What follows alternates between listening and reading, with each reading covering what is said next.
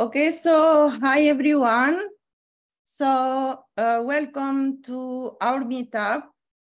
We are Tunis R user group. Sorry. So Tunis R user group aims to provide a friendly support network for R enthusiasts in Tunisia and worldwide. We are women who love R programming language. We are really addicted to R, and we are a group of volunteers running, Tunis R user group. So Tunis R user group was founded by Muna Belaid, which is a business intelligence consultant, Amal Klili, which is a data scientist engineer, and myself, I'm a bioinformatician, and I will be your host today. And we are very happy and honored to have with us and a new member in our team. So Amal, please say hi to everyone. So Amal is a bioinformatician and a PhD student at the National Institute for Agricultural Research of Tunisia. So hello everyone. Also will be co-organizing the bioinformatics events. So now everyone knows Amal.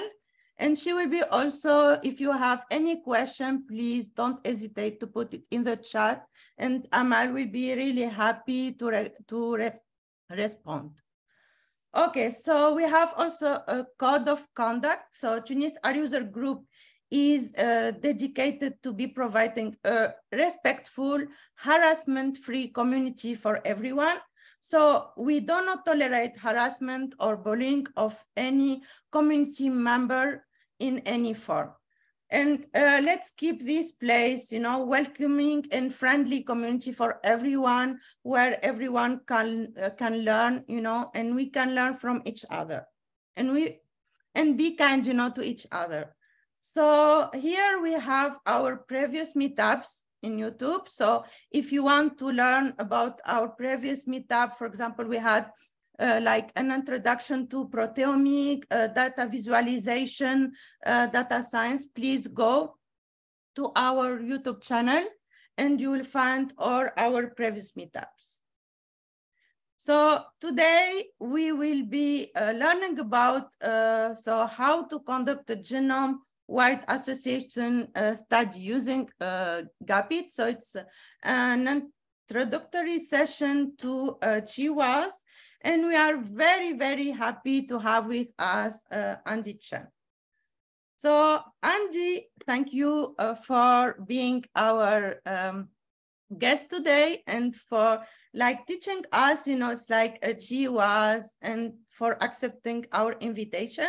So let's introduce Andy. Andy is an aspiring plant breeder with a master degree in plant genetics and breeding from the University of Guelph, where he studied there, and he developed a new phenotyping method and identified genetic markers that could improve the winter hardness of winter wheat using GWAS. He's currently a final year PhD student at the Genome Center in the UK, working with Professor Cristobal Uauy. Andre's current research focused on utilizing genomic resources to identify wheat genes and new variations that can improve yield, agronomic performance, and end-use quality. So thank you, Andy, for teaching all these amazing things today. And so before we start, if you have a comment, question, please leave your message in YouTube or here now. So we will tackle all the questions at the end of the session, since we are many people and many participants. So Andy can show us, it's like, and he can, it's like, so GWAS, and we can learn from him all these exciting things. And before you leave, we had before like a short feedback form that we will sending to you, after the meetup. And then all, it's like this meetup and this Zoom wouldn't have been possible without our partner and sponsor, Epsilon. So Epsilon sponsored our Zoom. And we are really happy to have them as our collaborator and sponsor. So please visit Epsilon's blog and YouTube channel to learn about Shiny dashboard, data science, machine learning. So they have many, it's like teaching material about like R, machine learning, data science.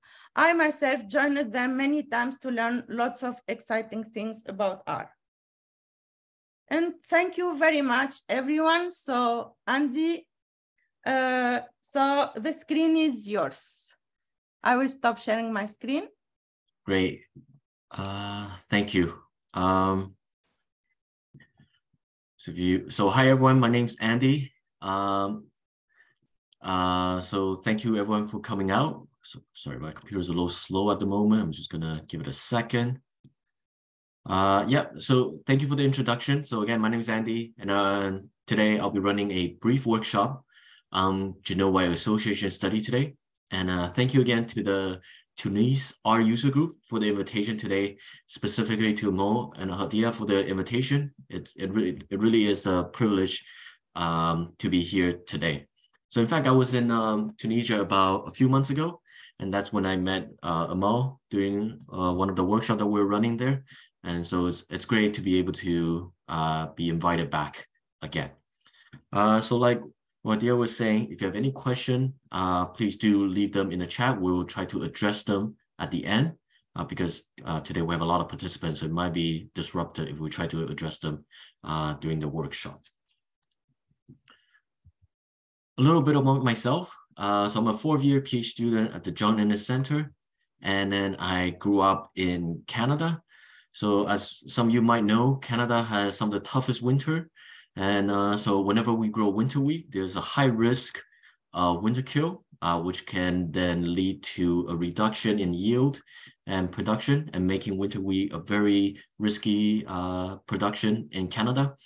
So one of my goals for my master's program is I then perform Genome-Wide Association study in order to identify genetic loci that is associated with winter survival in winter wheats in Canada. And as part of my PhD, I continue to perform Genome-Wide Association study to identify beneficial allele for agronomic traits in wheats. So these are looking at more spike phenotype, number of grains produced per spike, spike length, and so forth. So I have quite some experience with applying GWAS and identify genetic loci that can influence some of the traits that we are interested in looking at. So me personally, I'm a wheat scientist. So I just want to get an idea whether or not what crops people work on or what species people work on. So if you can put in to chat what kind of species you work on, then I can kind of talk about some of them a little bit throughout my presentation. Let me take a quick look. Okay, so we got some barley people in here. Oh, Drosophila, soybean, sesame. Okay, wow. Wheats, okay. Wheat, human traits, okay. Agave, oh, wow. So yeah, so I can see we have quite a bit of diversity in terms of the species that we work on. So today, most of the examples I'm going to use is going to be on wheats, but most of these are very universal. You can apply it to any other species if you want to as well. So that's definitely not a limitation. So the point of this workshop is an introductory section of GWAS. I want to be able to give you some of the information, some theory behind GWAS, right? So what are some of the basic theory? How do you conduct GWAS? What are some useful software that you can use? And also, even if you don't conduct GWAS, how do you interpret GWAS result? There's a lot of GWAS study that are currently being published in publication. How do you evaluate whether or not these results are reliable? How do you interpret them? And also, what is next? Well, what do you do after you have your GWAS results? And what are some other potential strategy that you can use in order to achieve your objective in addition of performing Genome-Wide Association study? And after the theoretical section, we're going to run a quick practical session using GAPIT. And the reason why I pick GAPIT is because this is a R group. So I pick a package that runs very well in R and that I have personally used and that I personally enjoy using as well. And usually when you use GAPID, you can just run it on your computer. It doesn't take that much computing power. So it's quite a user-friendly software for people that are interested in getting into GWAS. Okay. So essentially, GWAS is an observational study to dissect the genetic architecture of complex trait. So these are usually continuous phenotypes such as height, flowering time, and spike length. So we're trying to identify the genetic marker at which the variation in genotype is significantly associated with the variation in phenotype. So for example, if you have an A allele for this marker, you have earlier flowering time, and for the G allele, you flower later. So by identifying these marker trait association, you expected to get a better understanding of how your trait of interest is a control. So which chromosome region are control of trait of interest, and do these regions have a big effect or small effects in our trait of interest? And later on, this information can also help you develop genetic markers, which can then improve your trait of interest in your breeding program via marker-assisted selection or backcrossing. And also with more genomic resources, such as what we're seeing in wheat right now, and more validation tool becoming available, these information can also help support the identification of the underlying gene for our trait of interest. So there's some milestone in GWAS. So GWAS was first developed in the context of human disease genetic in the mid-1990s. So for people that have done or have heard of 23andMe, sometimes they will give you how likely you are to have dark hair or whether or not you're gonna like couscous. So some of these readout are in fact based on the results from Genome-Wide Association Study. And the first GWAS study was published in 2002 in human, and then for plant 2005. But since the establishment of this method has been widely adopted in the plant community. So this plot looks at the number of maize GWAS study that has been published since 2009, which I think was the release time of their reference genome. And as of 2020, there has been over 200 publications for GWAS for various traits in wheat. So yeah, so GWAS is quite a widely adopted tool for plant genomic studies. So before we get into GWAS, I will get into some of the other methods that have been used in the past or are used currently to identify genetic region affecting our trait of interest. So the first people that most people commonly use, or maybe you have personally used yourself to identify genes that affect our trait, is QTL mapping or linkage analysis. Essentially, QTL or quantitative trait loci are genetic regions in which the allele can affect the variation of a quantitative trait.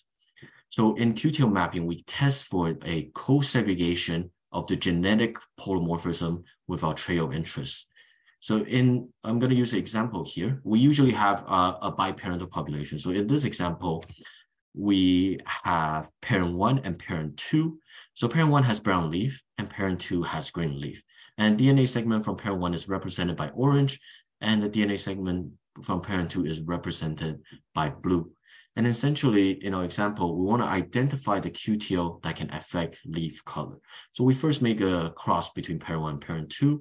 And at the 8th generation, we can then combine the genotypic information and the phenotypic information to locate the regional chromosome that control of trait of interest.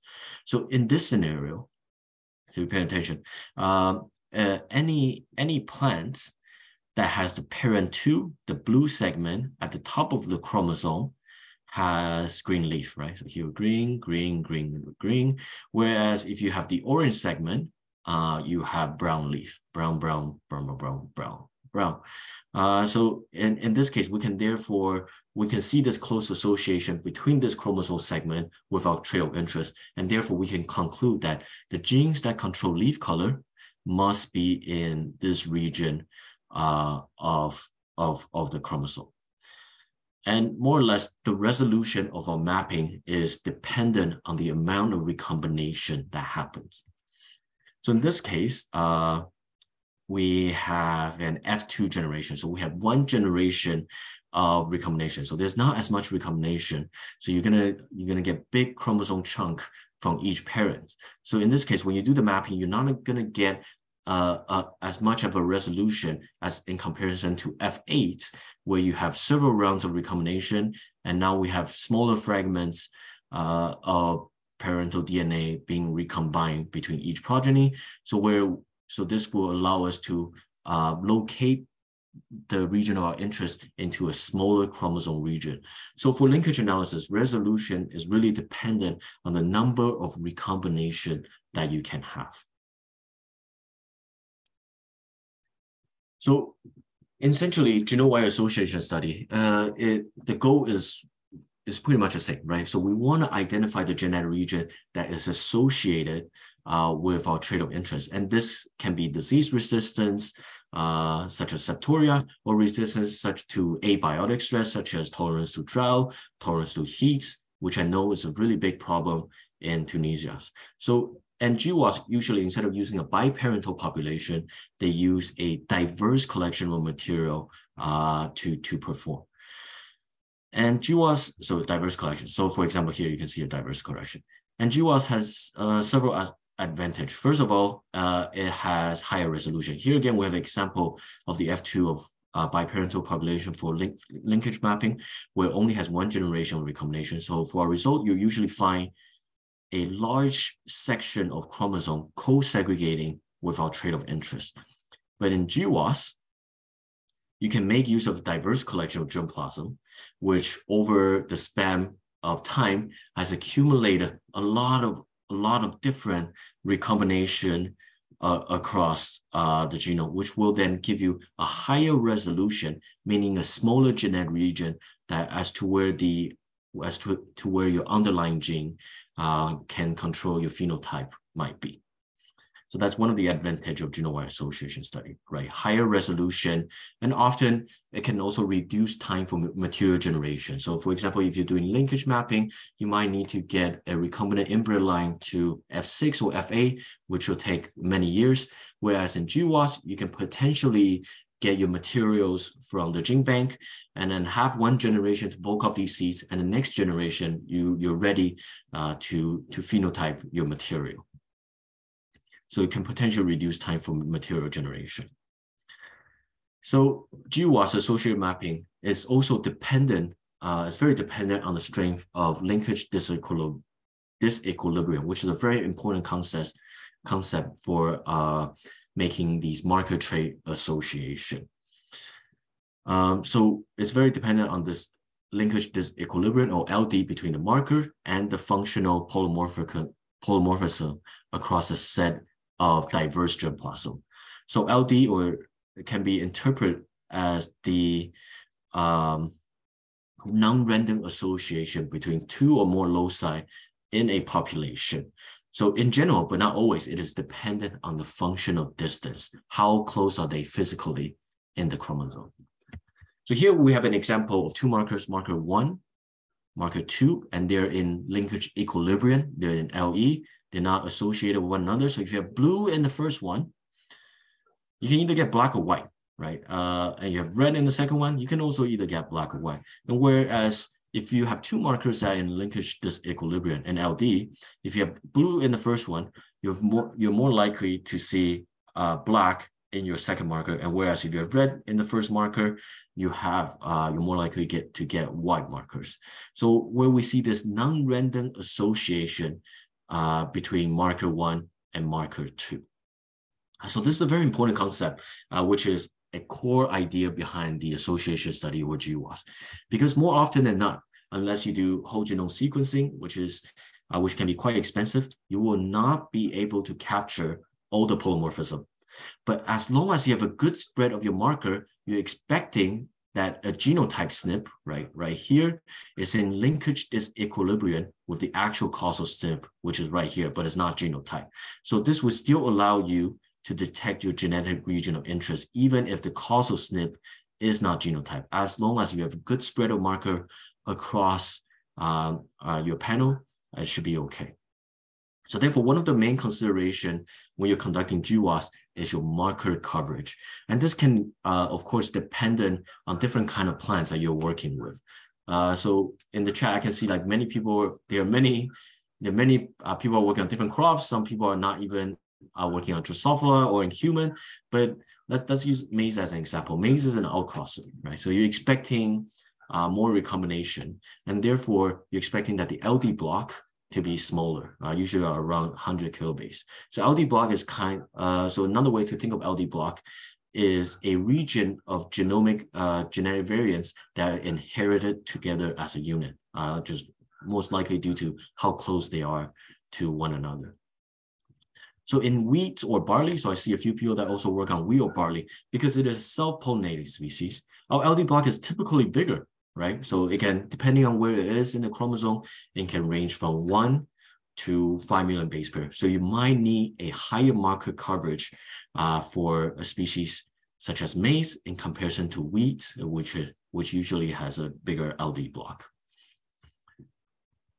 Okay, so I really want to get the concept of linkage disequilibrium across. So we're going to look at an example of GWAS looking to identify genes that can control berry number.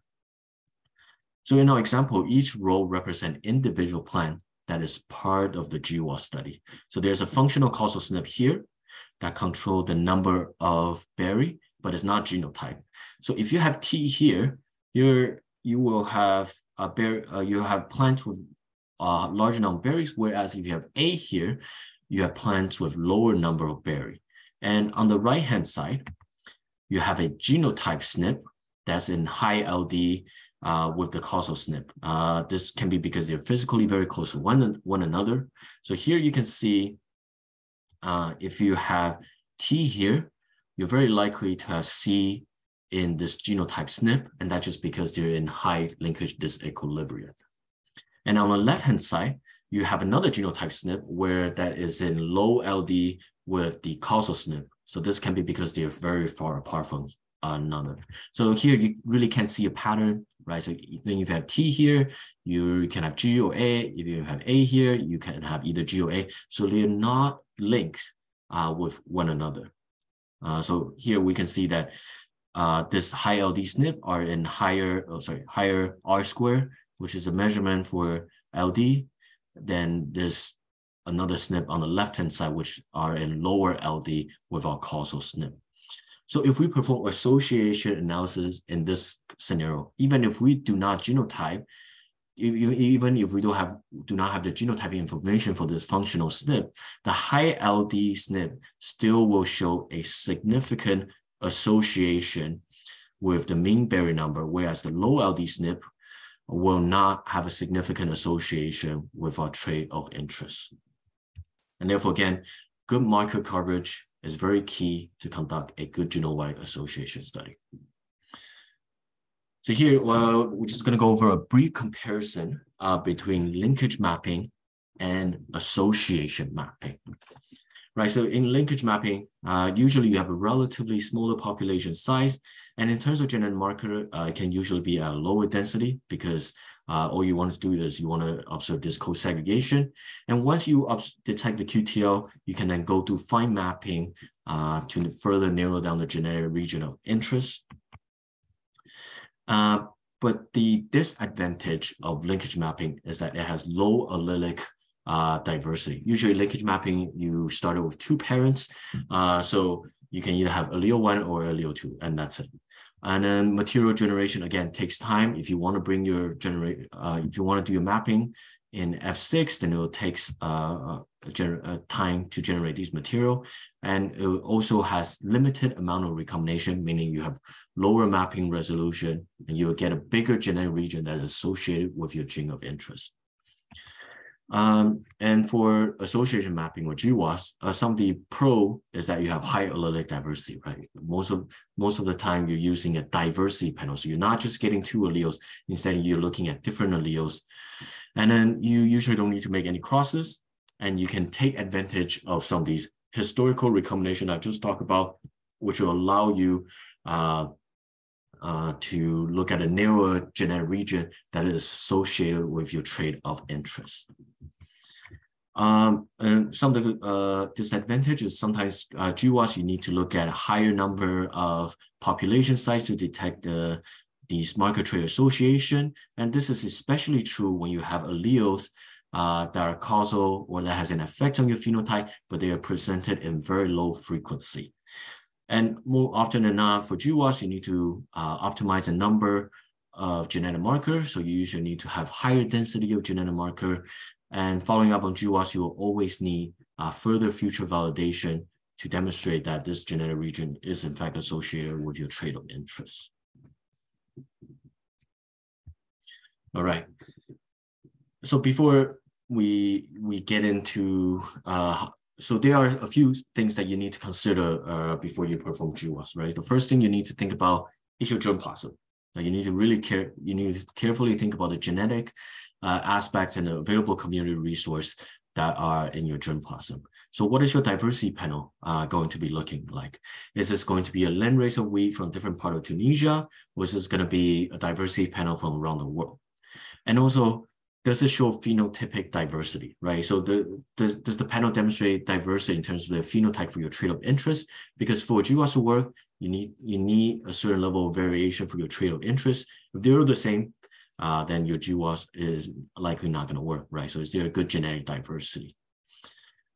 And also, are there available genetic resources?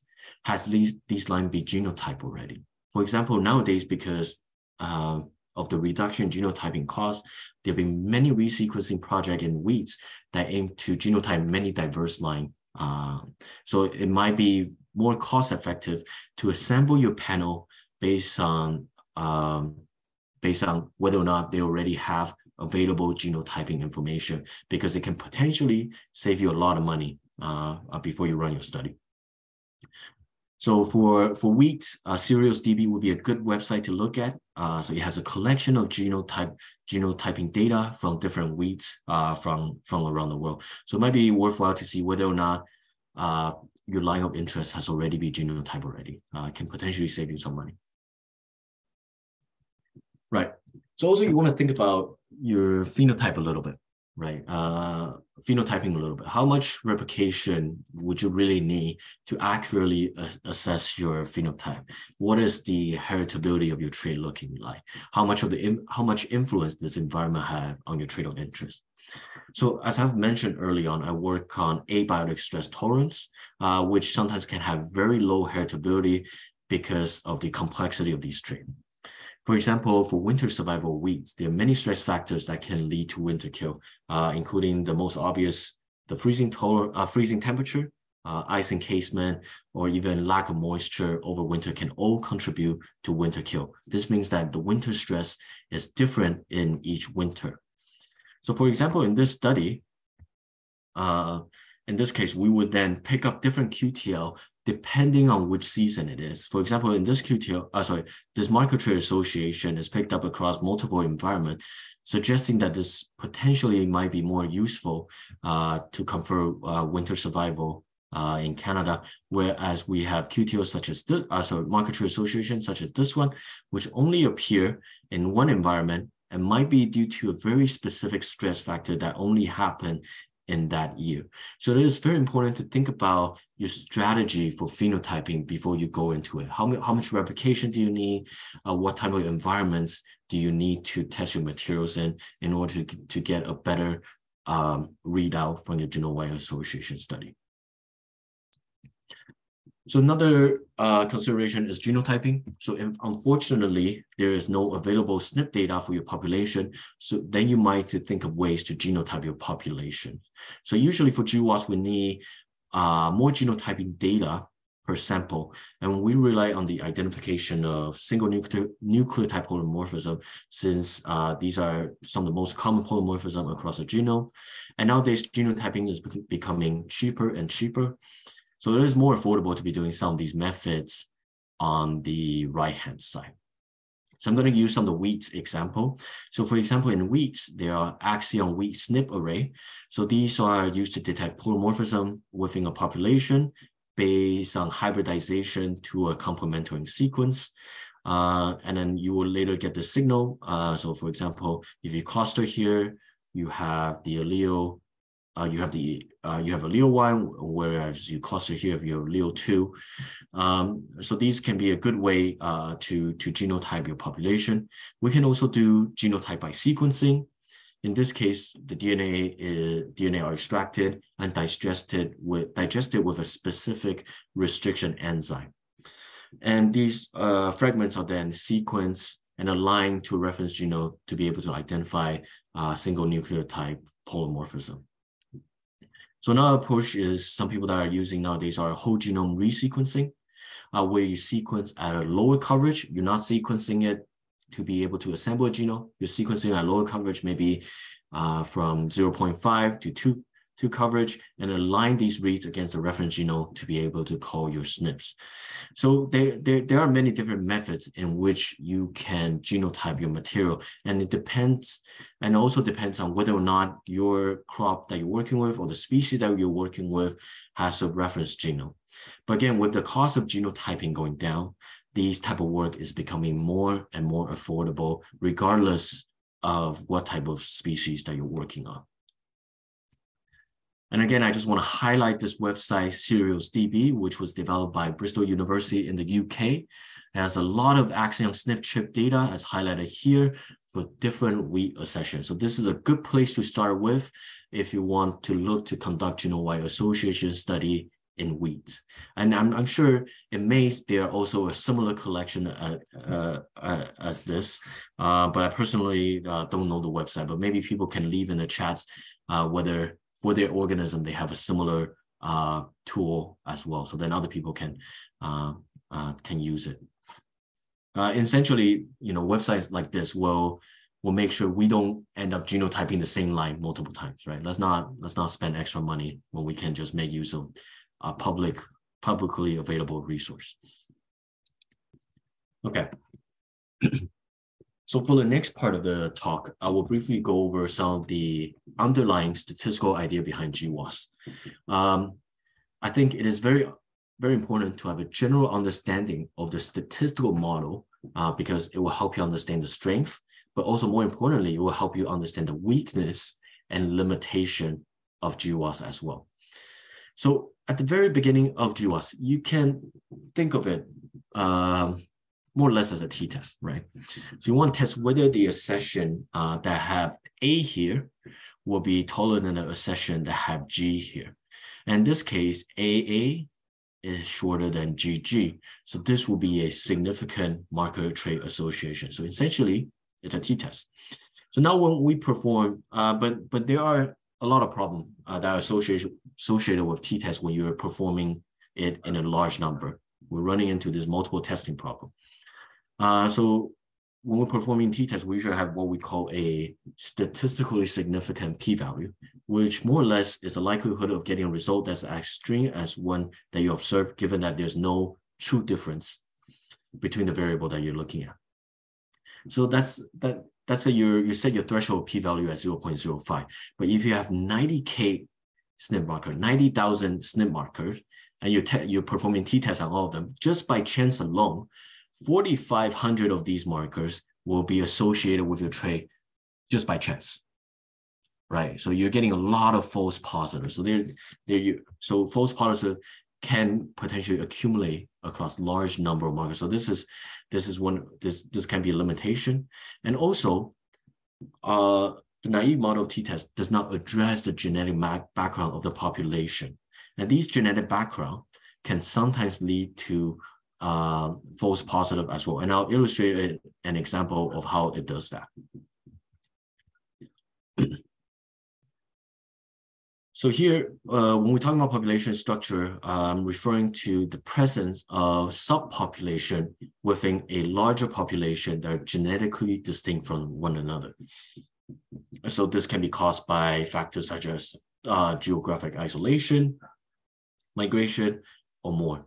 And population structure is important because it affects the distribution of genetic variation. It also affects the allele frequency and can lead to spurious association with trait. So I saw some people saying that they work on barley. So today I'll use an example of 2-row and 6-row type barley. So both type have alternating sets of 3 spikelets, right? However, in 2-row barley, only the central spikelet are fertile and develop into seeds. So we'll create these more flat shape head, whereas in 6-row type, you have a rounded head appearance with all the 6 kernel developing. So for this example, let's say we want to use Genome-Wide Association Study to find the underlying gene for this trait. So we decided to collect some 2-row accession from North Africa and also some 6-row accession in North America. Right. So now we see the causal SNP being aligned with our phenotype perfectly, right? So if you have A here, you're gonna have the type 6-row type, whereas you have G here, you're gonna have a 2-row barley. Now, unfortunately, so historically, so this is an example, this is not actually real, but unfortunately, historically, there's been a leaf disease for barley in North America. So naturally, most of the accession of barley have resistance to this leaf disease because they need to be able to survive. And so they carry the resistance allele, and these are the causal SNP, right? So these are resistant. So most of them have resistance, and one of the accession in North America has resistance, and these are the causal SNPs.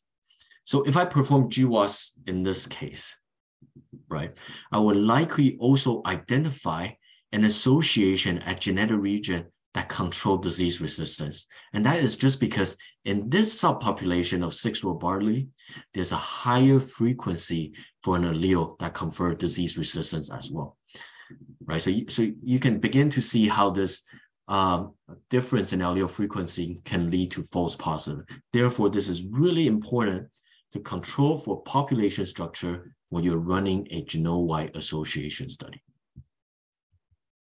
So I'm going to give you an example. So this is an example of GWAS I performed in the past where it did not account for population structure. So you can see many significant association, but however, these are all false positive as a result of population structure. So this can really affect whether or not you will find the true association with your trait of interest. So you really need to watch out for these. Right? Or else you'll be like me at that time, which was very unhappy. Okay, so moving on, there's another level, and there's another degree of relatedness between individual within population, and these are called kinship.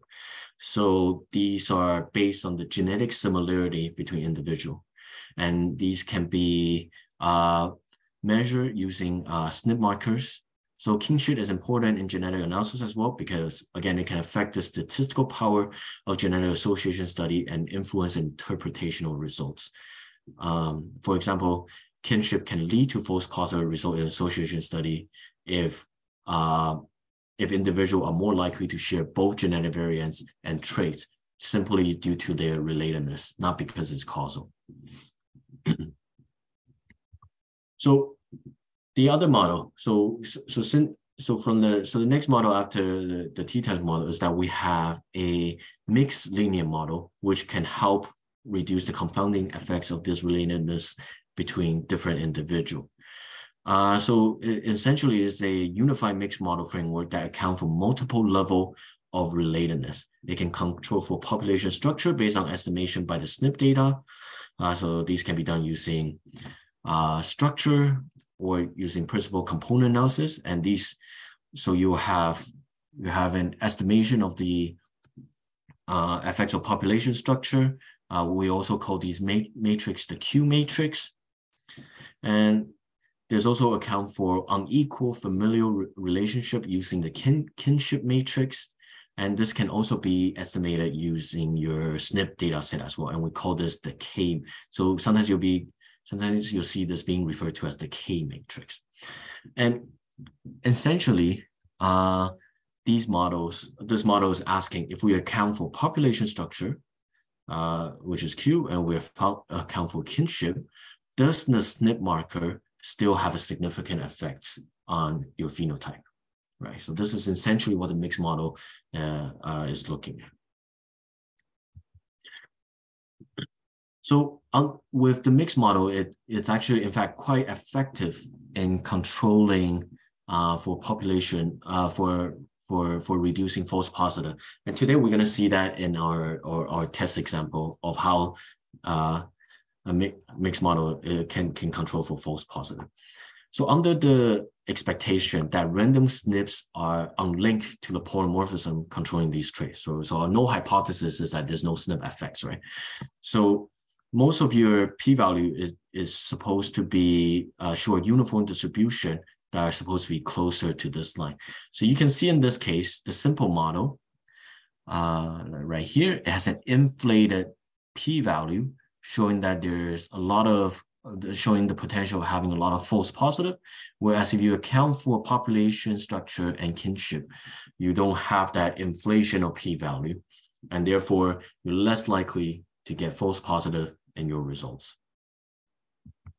Okay.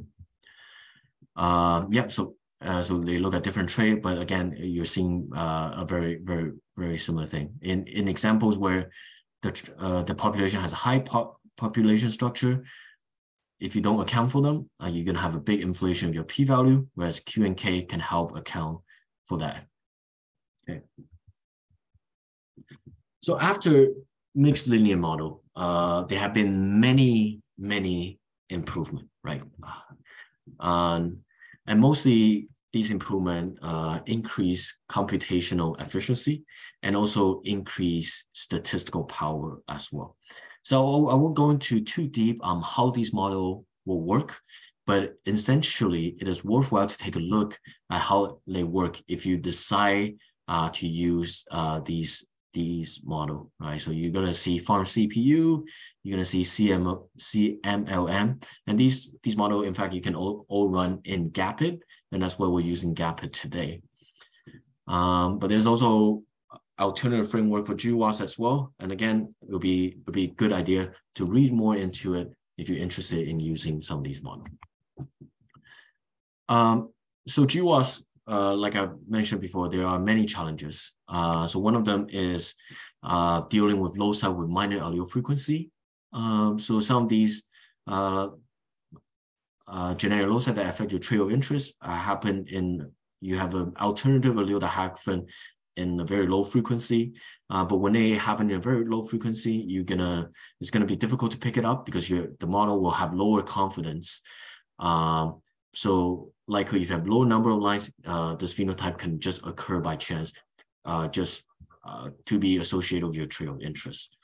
So, and this is unfortunate because sometimes large effect allele is in fact in low frequency within the population.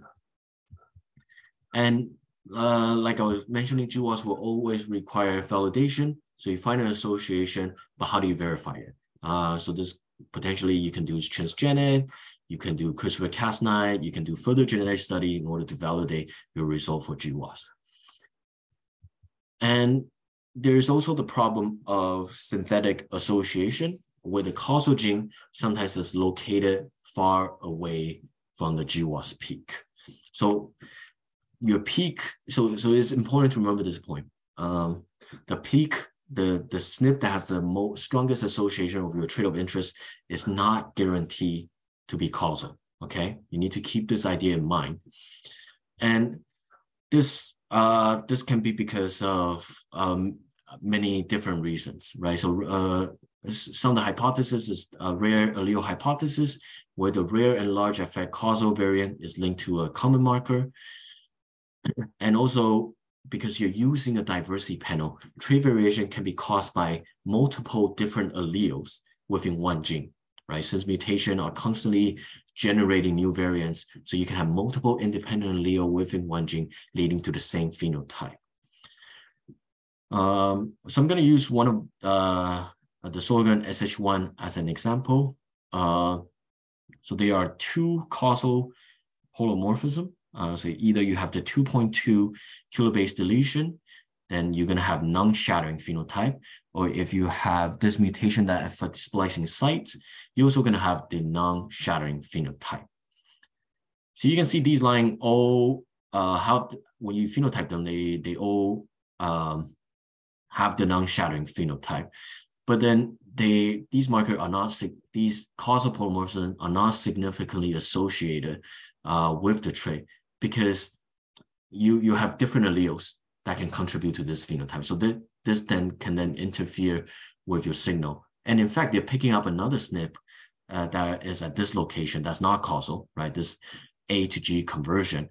And because by chance, most of the accession that have G just also are linked with other polymorphisms that are linking to your non-shattering phenotype. So again, this SNP is not causal. It just occurred by chance, just because of how it's linked to the phenotype. So it's very important to remember sometimes the causal gene can be located away from the GWAS peak. Okay. So I'll talk about some of the tips on getting your marker data right for Genome-Wide Association study. Okay. So I usually like to, so if you read some of these GWAS papers, they usually like to filter their SNP prior to conducting GWAS. So I usually use, so these are some of the stuff that I filter out for. And then, it can depend on the population that you're working with. I usually filter out markers that have low minor allele frequency.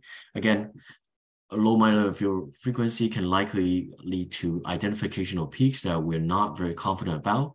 And I also like to remove markers that are in complete linkage. When markers are in complete linkage, they don't necessarily provide any new information, so you can just keep one of the two. And also markers that have high missing rate. This can just be because the marker didn't work well with your population, and also marker that have high heterozygosity rates. And usually when you see a marker that have high heterozygosity rate in a population that are expected to be fixed, it can be due to genotyping error as well. So I usually will filter these markers out. And I usually use software such as Plink or Tassel. Tassel is a more user-friendly software where it can help filter your genotyping data. And as I mentioned, controlling for population structure is very important. So you can calculate population structure with software such as structure, and you can also do principal component analysis, which is what we will do today in order to explain in order to control for population structure. And for kinship as well, you can, if you're doing human study, right, I see a few people saying that they're working on human, you can potentially use those information or identity by descent to account for this relatedness information. But you can also estimate kinship based on the genotyping file, based on a SNP genotyping file. And today, GAPIT will also help you estimate kinship based on the Van Random method.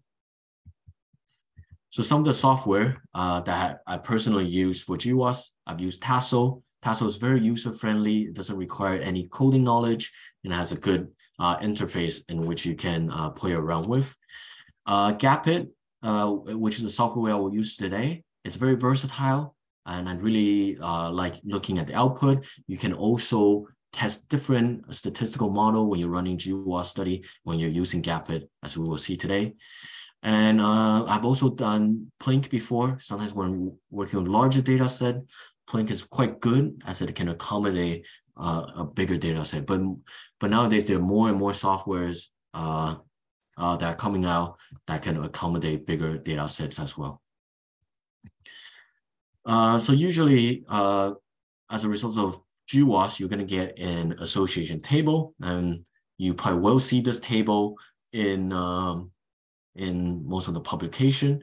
So here, the SNPs are usually the name of the polymorphism, the name of the marker, the chromosome position, which chromosome they're on, which physical position they're at, and also the p-value. So how strong is this association with the trait of interest? So usually the lower value will mean that you have this marker has a stronger association with your trait of interest. And then you can also look at minor allele frequency as well. So these allele are quite frequent in our population, right? 30% of the lines have this allele. And also sometimes they will produce allele effect table as well, which will roughly tell you what's the effects of this these allele, right? For example, this can increase your trait by 0.128 meter for your height, for example. So so essentially these are some of the GWAS output that you'll see in different publications. But another plot that you probably have looked at many times in paper are these Manhattan plot. And these plots are called Manhattan plot because people see that they resemble the skyline of Manhattan, right? You see different buildings coming up. So that's why they're called Manhattan plot. But essentially, a Manhattan plot is more or less just a scatter plot that's used to display a large number of data points and their significance in GWAS. So each data point is a SNP marker, and the x-axis is your genomic position, right? The SNP marker is a position, chromosome 1 at the beginning of the chromosome, and your y-axis is how significant it is with associated with your trait of interest. So it's the negative log of the associated p-value. So the higher the value, the stronger the association. Another plot that you might see quite often is QQ plot. And I personally think QQ plot is very essential for detecting problem in GWAS.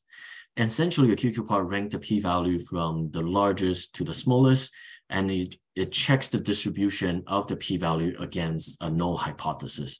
So again, under null hypothesis, none of the markers should be associated with our trait of interest. So it should be, your QQ plot should be very close to the line, except for the last few points that have a significant association. So you want it to be close to this red line. So the deviation from red line can sometimes suggest an inflation of the p-value. And again, this can be due to population structure that was not accounted by your model.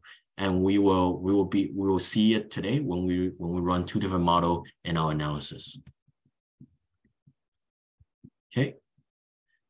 And also, a lot of papers, they also talk about how they determine their p-value, right? So how do you decide a cutoff, and how did the paper decide what their cutoff p-value is going to be? And is this really a valid thing to do? So again, we have this multiple testing problem. When we test a lot of SNP markers for an association, we were more likely to get false positive. So there are different ways that you might see in a paper that control for multiple testing. So one of the more stringent way is called the Bonferroni correction. So you have your desired alpha value. So in this case, people usually set their p-value at 0.05, and you divide it by the number of markers, right? So if you have 10,000 marker, 100,000 marker, then your p-value threshold will be very small. So as you can see, this threshold is quite stringent and can often run into problem where you reject, where you think a peak is not significant when in fact it actually is. So there's also other approach which is called false discovery rate. It uses the expected number of false positive to control for type 1 error. So sometimes you'll see BH p-value. So these p-values are p-values when they're accounted, when they're calculated this way. So what do you usually do after you run a Genome-Wide Association study? I think many different groups have their own strategy, right? So typically I like to look at the local LD pattern after identifying an association. So let's say I have an association right here. You can then test within your population how big of a genomic region is passed down together along with your marker, right? So in this case, in this case, for this significant marker, usually the neighboring section of 229 kilobase pair are usually passed down together. So your candidate genes are likely to be within this region because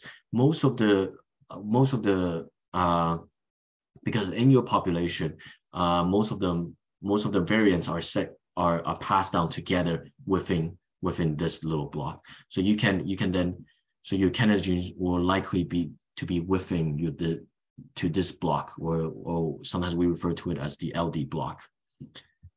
And you can also filter out some of these candidate genes using some other approach. So now I've talked about some of the approach in weeds.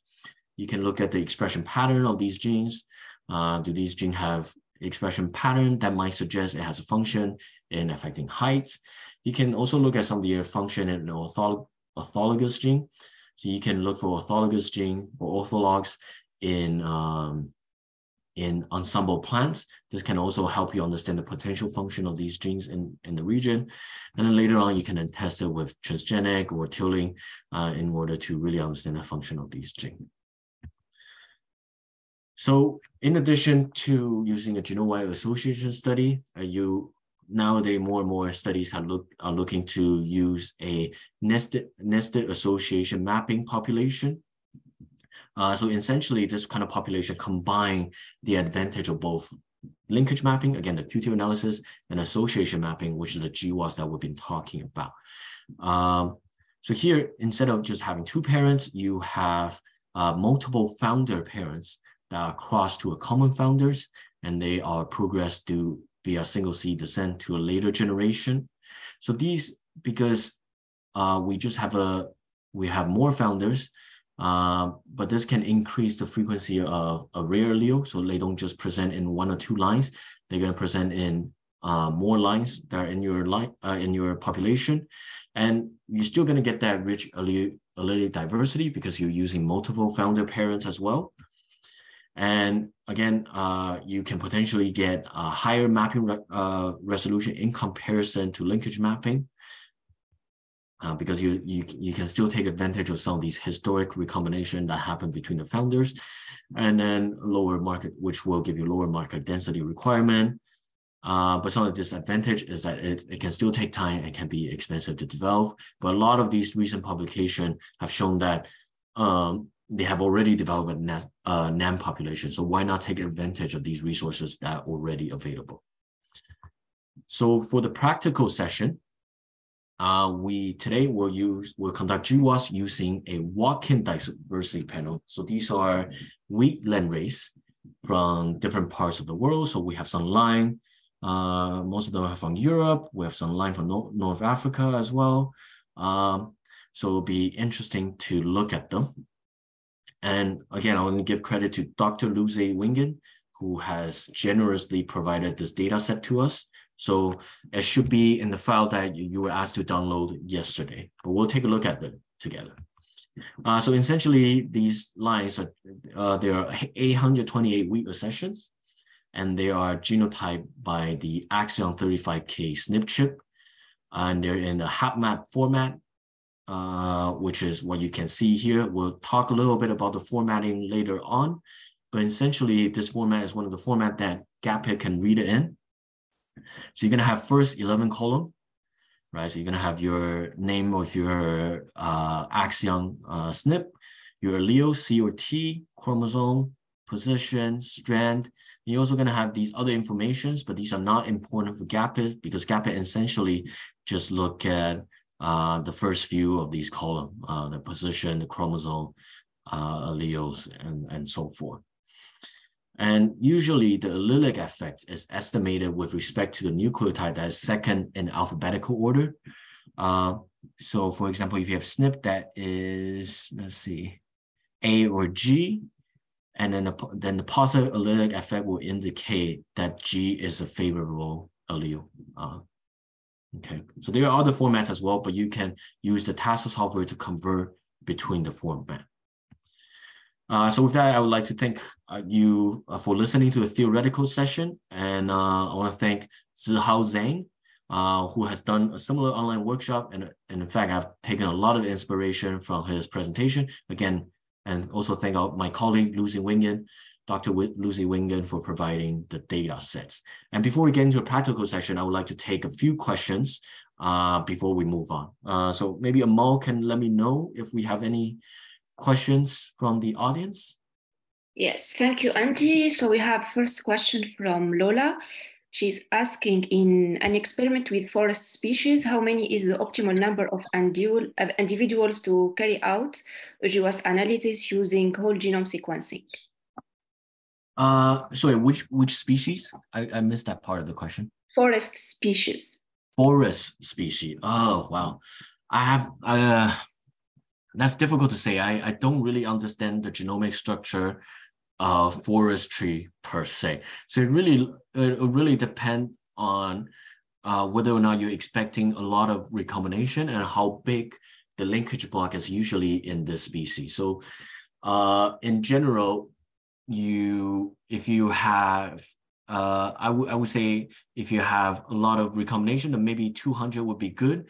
And for forest species, you already have a reference genome, you can do the resequencing approach that I've just talked about, and then resequencing approach, which just sequence the genome in a very low density, and then again align against your reference genome. So 200 should be quite reasonable depending on the size of the forest trees. So in weeds, for example, we have quite a big genome, but for skin sequencing nowadays, we can usually do it. Usually maybe around 100 per sample. So it's still not cheap, but it will only become more and more affordable if we're just doing Illumina short reads. Okay. Thank you. We have another question. How heritable is the winter surviving threads? Are the offspring of hardy wheat plants always also hardy? Oh, right. So that's a good question. So in really depending on how you test for winter survival in Canada. So if you only test for winter survival in one location, you think that the trait is very heritable. But if you test winter hardiness in different environment across Canada, you'll realize the trait is not very heritable. And again, that goes back to the complexity of the trait.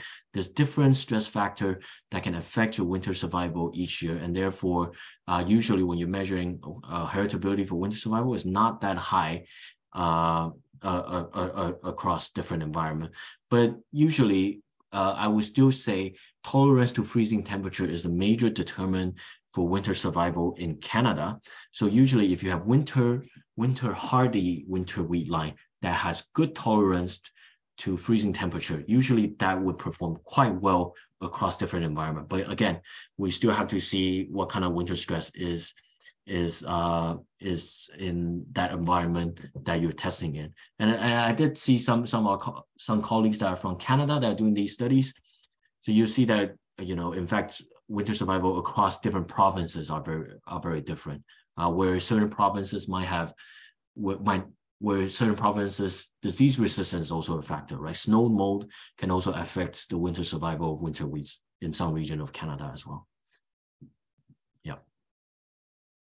Okay, thank you. There is another question about models. So what is assumption for different model, GLM, MLM, CMLM, etc.?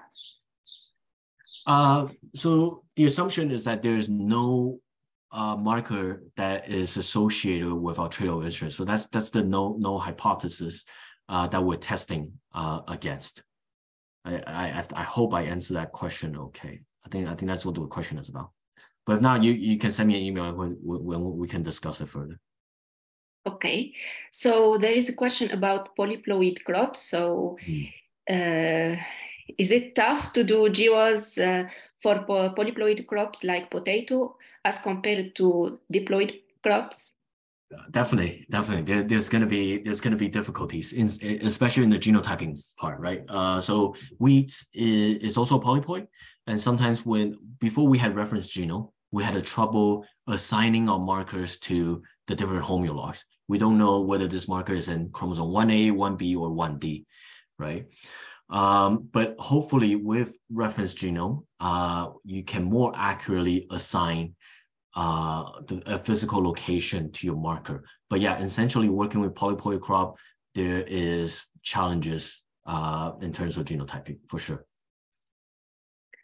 Okay, we have a question about human microbiome. So if you have any idea which database can be used for GWAS analysis? Human microbiome. Sorry, I to be honest, I don't. But maybe someone in the chat also work with human microbiome GWAS. So maybe someone else in the chat can answer. But I personally don't have experience with that. Sorry. Okay, we have another question also. With 5PC, we were used as population structure in Watkins. What if we use population structure with 5 groups? Would it get similar results? Right. So instead of using the value you get from PC analysis, you just want to assign 5 groups to it. That's a good question. To be honest, I don't know the answer to that question, but I think it's worth testing it out and see whether or not you will see whether or not it will affect your GWAS results. So it's definitely worth looking at, but I don't have the answer for that question.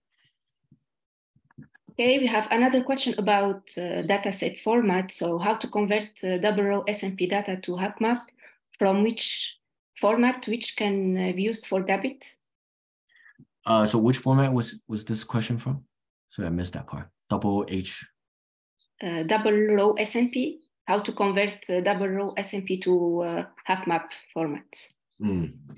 That's a really good question. I have never used that genotyping format before, but I think if you do a Google search, you might be able to find answer to it.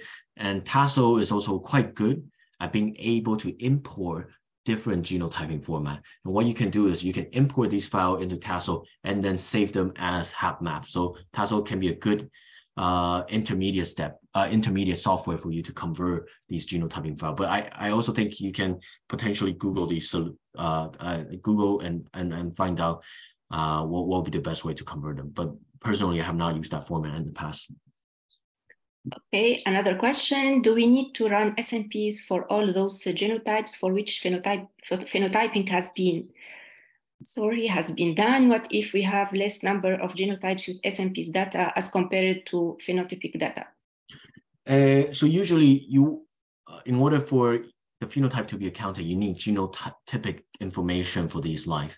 And I understand sometimes it can be difficult to genotype the population just because of the cost of it. So I've seen people that have used a more dense, have done more dense genotyping for a subset of the population, and then use a more lower coverage method later on, and then use imputation as a way to then complete the genotyping information. So that can be a way where you don't have to have a full genotyping information for the full panel, and where you can take advantage of imputation in order to infer the genotype in some of your lines that you're working with. Okay, you still have some questions. When a single SNP is surpassing the threshold and not building SNP, does the single SNP still significant after Bonferroni correction? So just single SNP being significant. That's interesting. So usually when we see a significant peak, we are expecting to see something like a tower, right? So I've talked about Manhattan plot, something like a structure. And that's because there are markers that are nearby, close to it, that are in weak linkage with this marker of interest. So in this case, you should still see a certain level of significance to this marker that are showing high association. So if you're just seeing a single marker coming up, usually that means it's a sporadic association, or there might be something wrong with the genotyping information. But regardless, it's important to take a closer look at this SNP later on as well. Yeah. Okay, another question. If you have a pedigree data of some genotypes, can we integrate that into kinship matrix? And can we do that using R or any other software which can convert the whole pedigree into parents and then use it to tune up the kinship matrix? Yeah, I think there are ways to do it. I personally have not used kinship, so pedigree data before, and that's just because usually when I'm working with these diversity panel, we don't have those kind of data. But there are definitely ways to convert these pedigree data into relatedness value that can be used as a random model in your mixed linear model. Okay, another questions. In which models are more accurate for genomic selection and Duromid for FHB resistance? Ooh, Genomic selection for winter. I don't have the answer to this question. Against this workshop, we're looking mostly at GWAS. But I think what this person is alluding to is whether or not we can use some of these GWAS results for genomic selection. And in fact, we can. Some of these GAPIT will also output the genomic estimated breeding value for these markers as well. But this will, I personally don't have any experience with this, so I don't think I can comment on it with confidence. Okay, thank you. We have another question about overall objective of GWAS. So once done, how can the results be used to improve our rate of returns, for example, for yield or nutriment, etc.? Right. So that's a good question. So when you're running GWAS, you will end up with a genetic loci with a peak marker that's associated with your trait, and you can look at which line has the positive allele for your trait of interest. Let's say you want higher iron content, for example, and you can see some of these markers are associated with higher iron contents and can potentially be used as parents for you to introduce this higher nutrient quality into your germplasm of interest. And the GWAS result can be used as that peak marker can be developed into markers that can help you with the backcrossing to introgress this trait of interest. And with, like what I've alluded to earlier on, some people have also used GWAS as a way to understand the genetic basis of this trait, like what gene is affecting height, which allele is affecting height.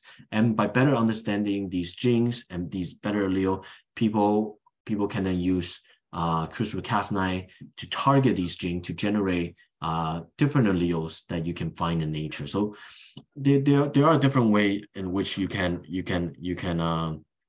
GWAS result. But in a breeder's perspective, we usually, I think most of the breeders use it as a way to identify markers that can help introgress some of these traits that they need in the breeding program. Okay, we have another question about data format. So how can we convert SNP data in Excel to HapMap format? So maybe Tassel, yes? Yeah, Tassel would be good, yeah. Okay, so another question is, QTL interval mapping comparable with GWAS? Have more than 3 founders? Yeah, have more than 3 founders. So maybe they're referring to the nested association mapping population I'm talking about. That definitely. I've never really processed a result from NEM before, so you probably will require different software for it. But again, like I was alluding to earlier, there have been more and more studies that are using these nested associated mapping population for their for dissection of these the genetic basis of the trait. Again, because NEM has the advantage of increasing allele frequency for some of these rare alleles. It also can take advantage of these historical recombinations. So there are definitely advantage in using some of these NEM population, but we won't touch on it for our practical session today. Sorry, Amol, you're mute, so I can't hear your question. Okay, so another question about Manhattan plot. If just a second, if Benformi and FDR don't give significant value, which value we can adopt? Oh, yeah. No, that's a good question. I mean, sometimes you just don't see an association with your trait of interest. And at the end of the day, if you don't see an association, that can be due to many different factors. But I think if you don't see an association, it's not really the way that you're evaluating p-value. Like for example, yeah, like I mentioned that Benformi can potentially be too stringent. But there are other methods such as the FDR that are a little more lenient. So you can potentially look to see whether or not that change your output. And if you don't, and then you end up wanting to focus on some of these other QTL, so some of these marker trait association that has lower lower p-value that does not reach your threshold, that's also possible as well. But you just need to go in with an understanding that there's a greater risk for your introgression of trait when you're using these regions that are not as strongly associated with your traits. And then, yeah, so you just need to understand there's higher risk involved in this way. Yeah. Okay, thank you. And we have a question about validation method. So the question is, we need to validate the GWAS results by developing CASP markers and RT-PCR. What are the other methods of validation? Right. So there are many ways to validate it. You can potentially knock out the gene. So for example, in wheat, we have these tilling population that can potentially carry mutation that can knock on the gene. So we can then look at these population that have this mutation and see whether or not it does affect our trait of interest. If it does, then this is an indication that you did pick up a true association, and this gene is potentially the causal gene for controlling your trait of interest. Other validation method, we have also used methods such as using a near isogenic line. So two lines that are genetically very similar, except for that loci. And then this can allow us to really evaluate whether or not this loci has that effect as what was found in GWAS. So these are two of the more genetic focus method. And of course, nowadays with transgenic, with gene editing, there are other approaches. You can eventually apply these two approaches, but these two approaches are a little harder to adopt because they do require certain level of expertise in transformation and in gene editing. Yeah. Okay, we have another question about if our GWAS analysis is successful or not. So the question is, if we are unable to find a single gene responsible for a particular trait after doing GWAS, then will it be a failed experiment? Well, I don't know. I don't know the answer to this question. Will it be a failure of an experiment?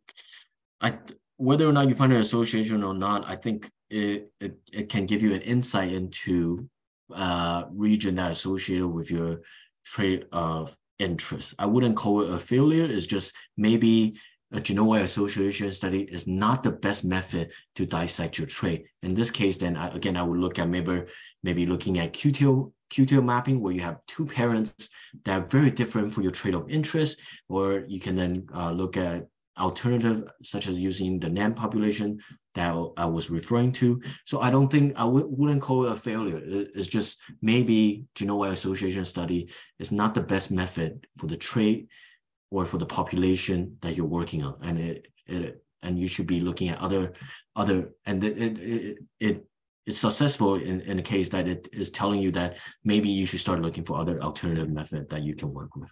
Yeah. Okay, thank you. Another question for Watkins: is it still better to use locus model like MLM with a very low statistical power, or multi-locus options should be preferred?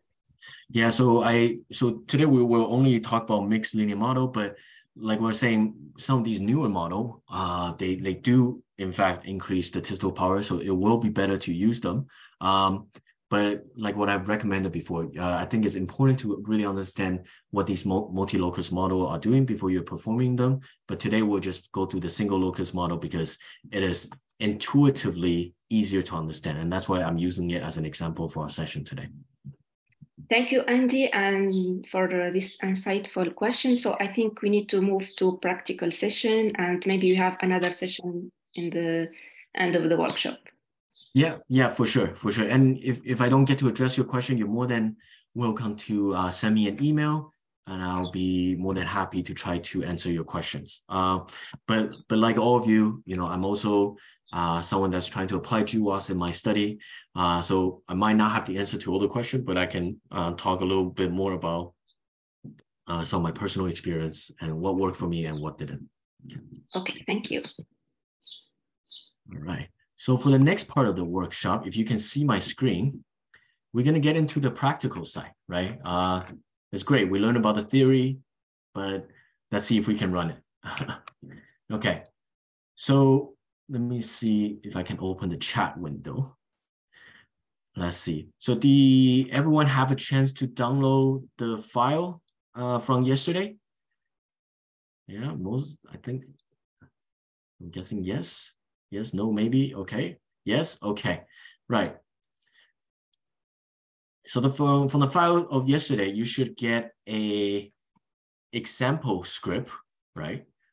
So this will show you the code that we will need to run our analysis today, which is right here. You should also get a practical working sheet, okay? So the practical working sheet should contain some of the questions that I want you to answer based on the analysis that we're going to be doing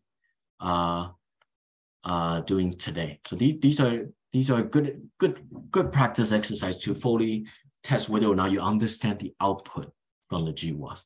So you should have the data in the data folder. Okay, so I'm going to take a quick look. So for the phenotype data,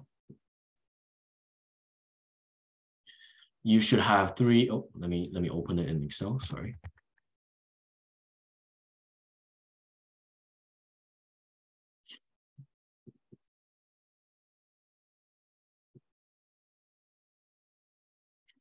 But essentially, for the phenotype data, you should have 3 columns, right?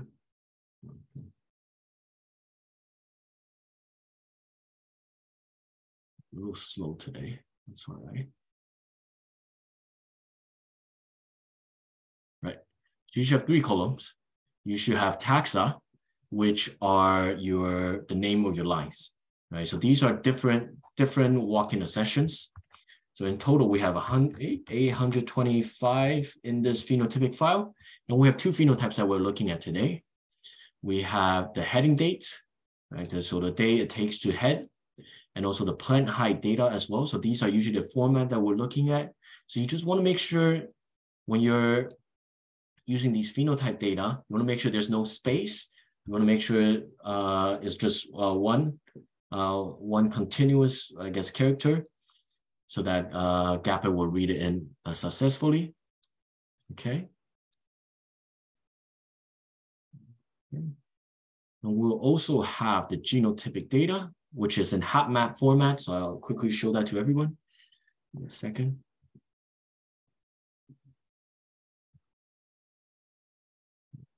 So it's a little slow today, but that's okay.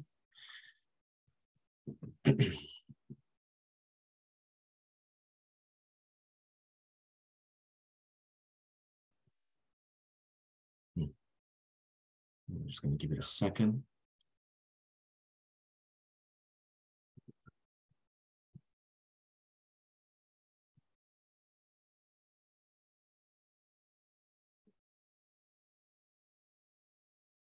Okay. So this is a genotypic file, right? So again, these are the HapMap files. So again, you see the name of your marker, the alleles, the chromosome, and the position. And in your column is your individual genotype, right? Genotype 1, genotype 2, and they have different genotype at each marker, right? So these are kind of the format of the HapMap file, where your marker data is your row and your individual data is your column. Okay. Okay, so it looks good. We're not going to touch it right now, but this essentially is the file that we'll import for our practical session.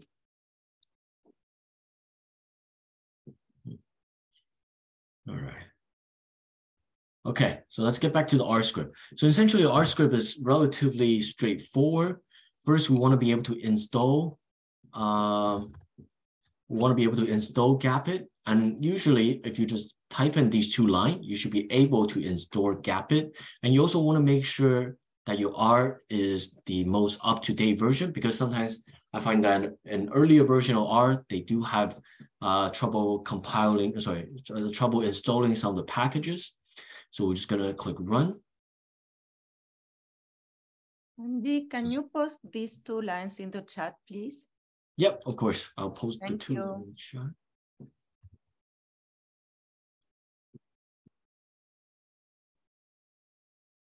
Oh, sorry. I think I everyone in meeting. There you go. Okay. So I'm just going to give everyone a second to test out whether or not they can download GAPIT based on these two lines. Yeah, can you also increase the fonts because it's really, really, it's like small. Oh, small. Okay, okay. Let me see if I can make it. Thank you.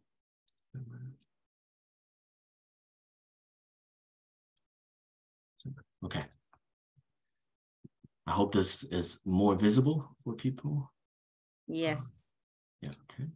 Another one. Well, Okay. at least for me. Okay, okay. Yeah, but if you have trouble following along, don't worry because the code will still be there, so you can try it on your own time later on.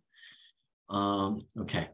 So can I get so maybe I'm gonna give people 2 minutes, 2 to 3 minutes to make sure they can download GAPIT.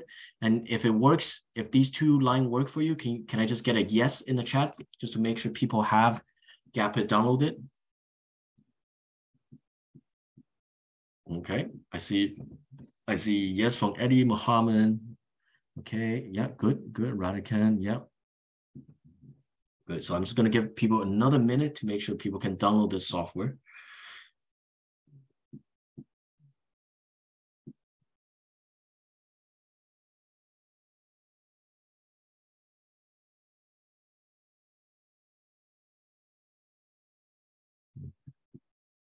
Yes, good. I'm glad it works. Yeah, because I've spoken to a lot of people that have tried to run GAPIT, and sometimes people have trouble. One of the biggest problems is that they have trouble downloading GAPIT. So I just want to make sure people can at least get to this step. Yep, you can also install. I see people install GAPIT from GitHub link. Yeah, that can also work as well. There are different ways of installing it. But based on my experience, these two lines is just a lot easier to just type in. Yeah. Okay. Okay, I'm not seeing other messages. Maya is asking LME4 package required. Okay. So in your second line, it should load that package. But I think if you type in, yep, so that's a good question. We're using ATCG format. So you can also have 012. So you can potentially convert the 012 to ATCG yourself, or I think GAPIT is also able to read in the 012 format as well. But I would definitely recommend reading the user manual. Right, take a look at the user manual. I've been using HapMap, but there's definitely other format where that can also work as well. So essentially, we just want import. Okay. All right. So we're going to get into the first step. So first of all, we want to import the genotyping file. Okay. So let's see. So the genotyping file is the HapMap format. So if you just want to be able to find the directory, so for me personally, my directory is here. And then you want to make sure when you're importing your genotyping file, at the end, the head, it says head equal to false. So this is an important line that you need to have when you're importing HapMap file. Okay.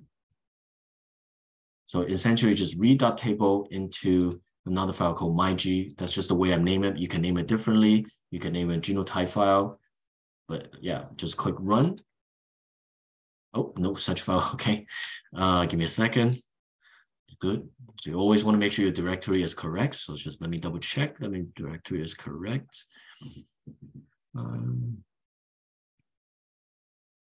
Let's see, users, Chen, desktop, GWAS, workshop, our working group,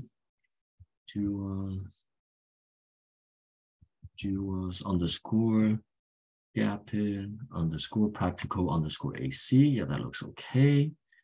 Walk-in, Axion 35K. Walk-ins, Axion 35K, genotype, tassel.hp.text. Oh, that should be okay. I don't know why it's not reading it.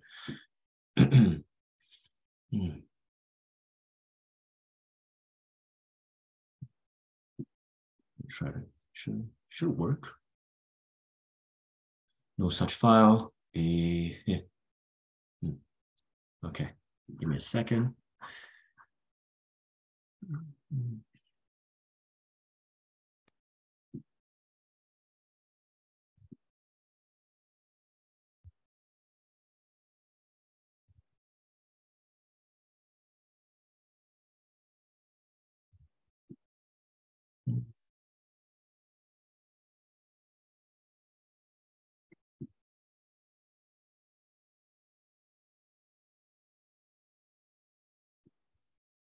Just need to change.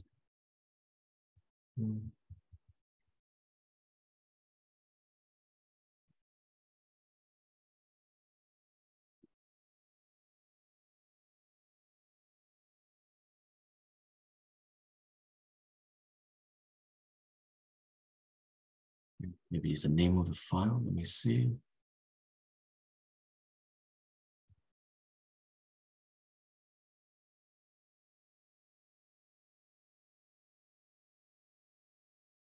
Yeah, Watson, tassel.hmp. So text, false here, should be okay. Let's try it again. Okay. How's everyone importing the genotype file? Is everyone doing okay? I'm running into a little bit of problem, but that's all right. It's all about problem solving. Copy. Oh, sorry.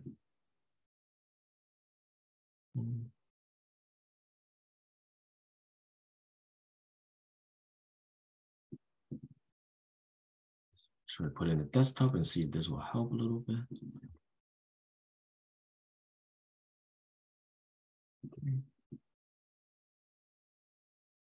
Okay, so I think I typed something wrong in the directory, but now it's importing the file.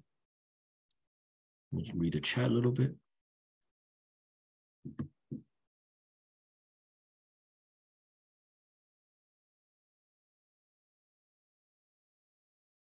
Okay, so now you can see the genotype file is in. Right, okay, so again, you have all the information in here, so that's great. Okay, good. And now we want to import the phenotype file. Let me type in the directory again. I'm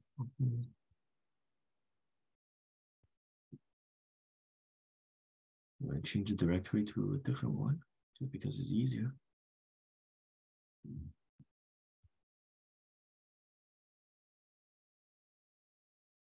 Oh. So walk-in phenotype A for tassel. Let's read it in. And in this case, you want to make sure your head is equal to true. Your heading is true in this case. Okay, so now we got both of our genotype and phenotype in here. Looks good. Looks good. Let me double check my genotype. Looks good. Okay. Do people have, is everyone on the same step? Have everyone successfully imported the file? Making sure it's in. Okay. Oh, yes, they imported. Good, good. Okay. Now, I'll explain a little bit about the GWAS code in this scenario. So here, you just need to say gap it. Oh, let me see. Yes, yes, yes. Gap it. So in here for your Y, so Y is the head false in the MyG. So that's just the file requirement for the gap it to read in the HapMap format. So if you just want to do the false. So in this case, when you do the false, your first line is not included in the heading, but your first line is included in the second in the first row instead. So you just want to make sure it says false there. Okay. Okay, so in terms of your my gap, so today we're going to run it a little this is how I usually run it. So for your Y is your phenotype. So against your phenotype file is my Y, G is my G, and PCA dot total again, because we want to use principal component to account for population structure. So here I'm saying we're using the first 5 principal components, and GAPA will calculate the principal component for you. And we want to do some filtering for our SNP. So we're filtering the SNP by minor allele frequency for 0.05. So anything that has lower than 0.05, any markers has a minor allele frequency lower than 0.05 will be filtered out. And today's analysis will also run a multiple analysis. So we make it true. And this is because we want to run different model. So we want to run a general linear model. And we also want to run another model called the mixed linear model, which will use the population structure and the kinship as well. So if you want to just go ahead and run these lines, your GAPA should start running if we install properly.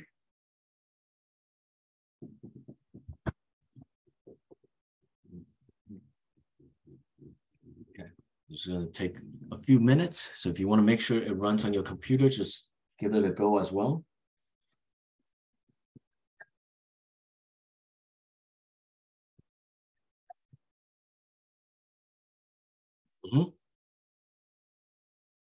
Yeah, I can paste the whole script there. There you go. This is the thing, and these are for importing the data. So if you didn't get the R file, these are the script. Yes, I think so. So I got a question. Can we use Tassel to convert 012 to ATGC? Yes, you can. Okay, it's running. Great. I'm glad. So one of the difficult part about running workshop like this is that sometimes it works on your computer, but it doesn't work on other people's computer. So I'm happy that it's working for you. Good, good. So we can slowly read through some of the output that GAPIT is giving us. How did you choose the number of PCA? That's a very good question. So sometimes I pick it based. Sometimes you can take a look at your PCA and then decide how much variance accounts for. And then based on that, then you can decide how many principal component you want to include. So sometimes maybe your first 3 principal component account for a large amount of variance, then you can just decide you just use 3 instead of 5. But in this case, I had a little look at the data, so we're going to use 5 for our study. Okay, right, so it's running. So as you can see in the first line here, it's already filtering out for our minor allele frequency SNP. So about 9,430 markers have lower minor allele frequency than the threshold that we set. So it's been filtered out, but we were still able to keep around 25,000 markers. Okay, so again, it's calculating kinship for us. Okay, good. Kinship calculated. It's calculating the principal component. This script is okay for durum weeds. Yes, it should be okay for durum weed, but in terms of weeds, there's a problem because we have 1A, 1B, 1D genome, but for GAPA to run, you need to convert it into numerical format. So what I do is 1A, 1B, 1D just correspond to chromosome 1, 2, and 3 because it only reads a number for the chromosome region. We took 2 models here. Yes, in this case, we're looking at 2 models today because I want to illustrate a few points in the outputs. Okay, want to illustrate the importance of using to control for population structure. So that's why we're looking at 2 models. But after this session, I would encourage all of you to look at the user manual, and you can see that they have different models that you can use, and it talks about the different advantages and different restriction that each model has. So I would definitely recommend looking at these user manual after our session today. What is the sandwich burger and dressing? I don't see that on my code just yet, but it might come up. Right, so Olivia asked a very good question. How do you generate the HapMap file? So that's a very good question. So you usually get your GWAS or whole genomic data, and you run and get your SNP marker. So for that, you will then already have the chromosome position, the physical positional marker and your SNP codes as well. So then you can then convert it into the format that is similar to the HapMap format. So sometimes there are scripts online. So I think it would be worthwhile to look at some of these scripts to see whether or not there's already a script that you can use. But if not, some maybe Tassel can also import import this format. So I've never used GBS or GBS format before, so I wouldn't know how it should work. But essentially, you have all the necessary data for you to run the analysis. So I got an error, stop error, and plot window, evaluate Y limit value. Okay, so you got an error there. That's interesting. I'm not sure why you get the error. Done is working now. Okay. I'm not sure why that error happened. The Y limitation error happened. So sometimes this happens. So if you Rajcan, if you want to check the genotyping file and make sure that the chromosome position is in the numeric format. If it's not in the numeric format, that can be one of the reasons why you get that error. So I used to get that error quite a lot. Okay, so people can download GAPIT now. That's good. Okay, does GAPIT perform PC analysis? No, that's a good question. Sometimes in the past, GAPIT has this model called this function called model selection, in which you can compare analysis from different models. So in this case, you can look at to include different number of PCA. But now they don't have it anymore, so you can test it out. But usually, I would say including 5 principal components is more than enough for your analysis. Okay. So here you can see that it's generating the Manhattan plot. You can see candidate identified in different chromosomes here, but we'll look at the output later. So don't worry, you don't need to look too deep into that for now. You should use Plink basically. Yeah. Good. Yeah, that's a good point. With Plink you can convert VCF to HapMap. Thank you, Demand. That's a very good point. Yeah.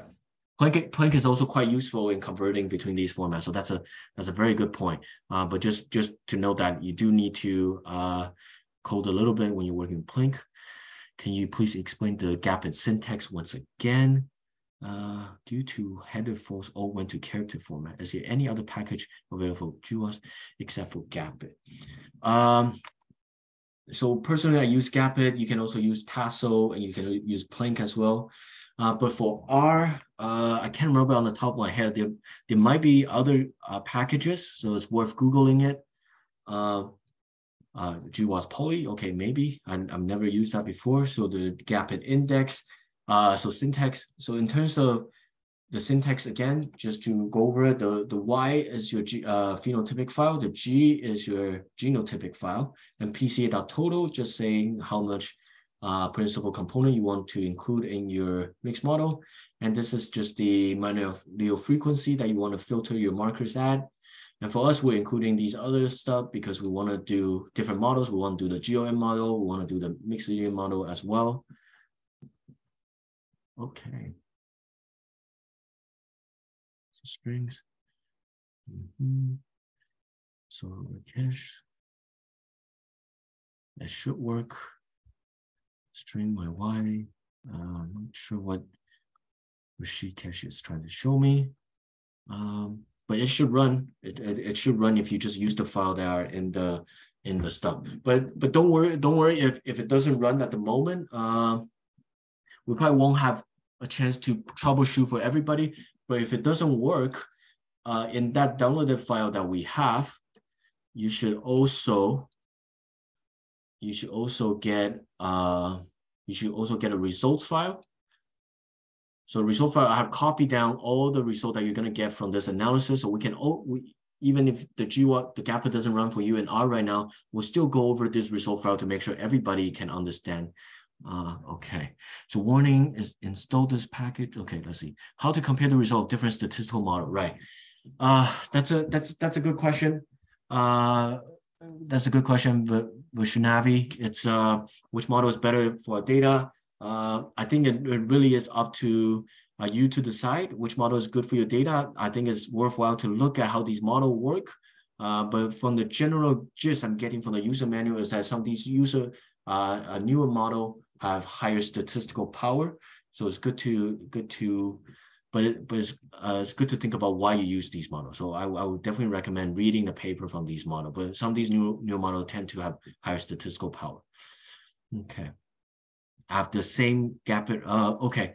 So this can also happen because the version of your R is outdated. So you might want to think about updating the version of your R. I think you can talk more about the syntax in the body of the code and replace naming conversion of your import data by saying, yeah, okay. Oh, okay, that's a good quote. Yeah. So in terms of syntax of code, you can use anything. You can call it genotype, you can call it phenotype, and then but here you just need to convert it to change relative to this. So yeah, essentially it's just how you name it. So it should be okay.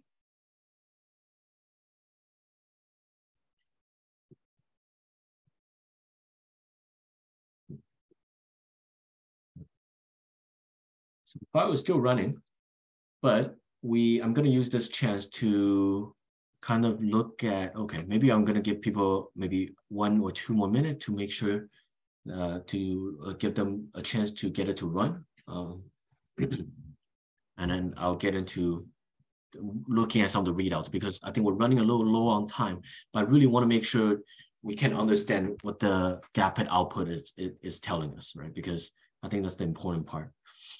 Okay. Okay, so just 2 minutes before I move on to the next part.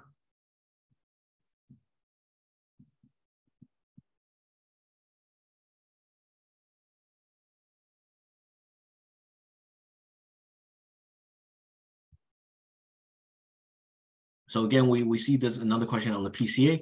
So in this case, because of some of the previous knowledge, I think having 5 principal components is very good at controlling for population structure. You can of course look at the amount of variance that each principal component explain, and then make that decision for yourself.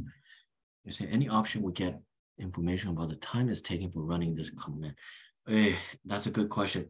I don't think. I don't know if there's such an option, but maybe someone else would know from the chat. But essentially, it shouldn't take more than 10 minutes to finish running the whole thing. But that of course depends on how much marker data you have. So today we have a lot of marking of data, so that's why it's taking a little longer. And we also have a lot of genotype as well. But usually it shouldn't take that long. Okay, so we're running a little low on time, so I'm gonna have to move on to the results folder while the code is still running in the background. So in that folder that you download, there's this results subfolder where I kind of already put in all the outputs in the GWAS model, and I want to really look at what some of these are saying to you. Okay, so we're gonna let's see, let's look at plan heading dates, for example. So GAPIT will output this window, which tells you the phenotypic overview. So this is quite useful if you're looking at the phenotype the first time, but usually you should look at the phenotype before you run your GWAS. So look at the distribution of your phenotype. So you can see that some lines have less than 80 centimeter for height, some lines have about 127 for height. So this is a good way to visualize how your phenotype is distributed. Okay, so this is a good one to look at. Okay, let's see the next one. So for the next one, let's look at, so people will bring up PCA. Let's look at PCA.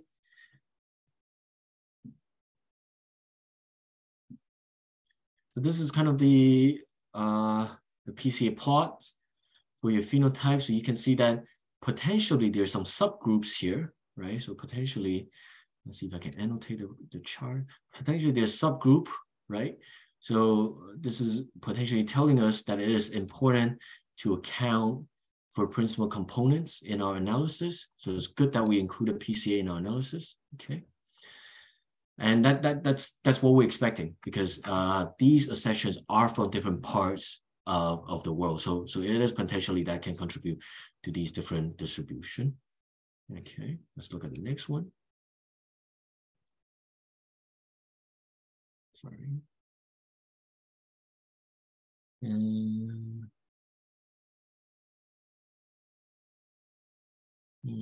Okay. So here we can see the Manhattan plot already. Right. So Olivia, so we're gonna go over these output. So we can look at the Manhattan plot. So you can see we have Manhattan plot for both the GOM and the mixed linear model, because we run two different models. So if you do the chromosome one, it will output each chromosome individually. But if you do the genome one, you can look at the entire genome. So I just want to compare the GOM for heading date against the mixed linear model for heading dates. So let me open both of these. So these are the mixed linear model, and then these are the threshold that was set by the program. But you can also establish your own threshold. So as you can see in the general linear model, you got a lot of significant peaks for heading dates. So, some people might find it great, but because we didn't account for population structure and other stuff in this model, this this likely can contribute to why we see so much association. But let's look at the mixed linear model heading dates. Okay, so here in mixed linear model, we see lower number of peaks, just 3 significant association. And this is because then we account for that population structure using kinship, using population structure. So this can then allow us to remove some of these associations that are likely just false positive because we didn't account for them. So overall, we can feel more confident about these peaks that we have identified. But essentially, this is the Manhattan plot, and often you'll see this a lot in your publication. You'll see this a lot in different publications, right? Your different chromosome, your negative log of your p-value, okay? So let's look at the QQ plot. So again, we always want to look at the QQ plot because the QQ plot can potentially show us the underlying problem that we might have. So again, I'm going to open QQ plot for the general linear model for heading dates. And we're going to do QQ plot for the mixed linear model for heading date as well. Okay. So here, QQ plot for the general linear model, right? So what do you see here? You see so the null hypothesis again is that there are no significant association of any of the marker without trait. So the distribution of the p-value should be very close to this red line. But here you see in the GOM model, you see an inflation of the p-value, right? It's away from the line. So this is suggesting to me that there's an inflation of the p-value, right? So it's inflated, it's away from this expected distribution. So this is telling me that we probably did not account, the GOM model probably did not account for the population structure. So we're getting these inflation of p-value. But let's look at mixed linear model. So this mixed linear model is what I think is very good in this scenario. As you can see that we were quite successful in accounting. The p-value is not inflated, right? So the p-value in this case is very close to the red line that's across. And we have a few p-value that are away from the expected. And that's normal because these are the markers that are associated with our trait of interest. Okay, so I'm going to clear all the drawings again. So again, you can just by looking at the QQ plots, you can kind of see whether or not the papers has performed the Genome-Wide Association properly, or maybe they needed to account for more cofactors that can affect your analysis. And again, this plot would differ between each model. So it might be worthwhile to test out different model to see which one account for these sporadic association better. So another thing that I want to also talk about is, oh, actually, no, these are good. So we're going to move on to the next one. Good, QQ plot. So another thing that perhaps is more important for us is, okay, we can see the association, but which marker is the peak marker, right? So how do we find it? So in this case, we want to look at the GAPIT association GWAS results. In this case, we'll look at the mixed linear model for heading dates. We're not going to look at the general linear model again, because based on the QQ plot, it doesn't seem to be very good. So we're going to look at this one. Okay, give it a minute to load. All right. So these are a very standard output, but they're the information that you need, right? So these are the name of your SNP marker, which chromosome is it on, which position is it on, the p-value, right? So these are the p-value. This is the minor allele frequency. Again, we filter out any markers as lower than 0.05 minor allele frequency, and the number of observations, so how many phenotypic values included. This can change between markers just because you might have missing data, etc. And also this is H and B p-value. So this essentially is your FDR adjusted p-value. And we also have effect size here. So in this case, if you do sorts and filter, right? So we want to filter for I want to identify the lowest p-value. Let's look at it. In this case, the lowest p-value, we got this marker right here on chromosome 15. Let's just highlight it. And the p-value passes our significant threshold. Oh, sorry, p-value passes our significant threshold. The minor allele frequency looks okay. So this one has a little lower minor allele frequency, but it's still it's quite good. And then we can also see the effect size. So in this case, I have to check which allele they have in the genotyping table. But with a certain allele, you can decrease this is heading date, decrease the heading date by 5 days, which is quite a lot. And for this allele, you can increase heading date by 2 days, for example. So these are quite big effects allele. So this can help you understand what are the effects of some of these allele. So this is kind of the general overview of the output from the GAPIT. And again, you can go through GAPIT's manual. So then GAPIT's user manual, so they can so you can better understand some of these things that I haven't touched on yet. But maybe for the last few minutes, I really would like, or even by your own, or if you want to do it now, you can quickly work through the GWAS worksheets that's also included in that folder. And it asks you to look at 3 different questions, right? You ask you to compare the result from plant height and heading date using different model.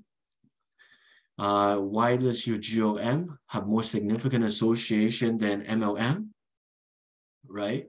And for your favorite marker trait association, you want to find the following information necessary, which will be important for your future experiment, right? You want to find out the marker name for the strongest associated marker, the p-value, which base pair, where is it located on the chromosome, which chromosome is it, what are the alleles on it, is it an A to G conversion, is it a G to T conversion, and what are the effects of the allele. In this case, allelic effects in GAP is calculated as the bigger alphabetic, later alphabet minus the A. So if your allelic effect is positive, so it's, in this case, if you have A to T allele, sorry, let me change this a little bit. A to T allele is calculated as T minus A. So if you have a positive number, so let's say 5, then you can say the T is the favorable allele for your trait. And if you have a negative allele, then A would be the favorable allele for your trait. But you take a look at these tables and see if you can affect, see if you can actually note down these variables, and also find genotype that has the positive allele or genotype that has the negative allele, because these essentially are the genotype that you can use as your parents for your breeding program, right? If you want to increase heading time, maybe you can use maybe you can introgress these allele from some of these parents that carry the positive allele. So take a look and see if you can find genotype with positive or negative allele. Okay. So I'll leave this on, and I'll give people a few more minutes to work on it, and if people want to work on it, they can work on it. And then again, you can find all the result file from that results subfolder that you can download from the link that Adia and Amal has shared.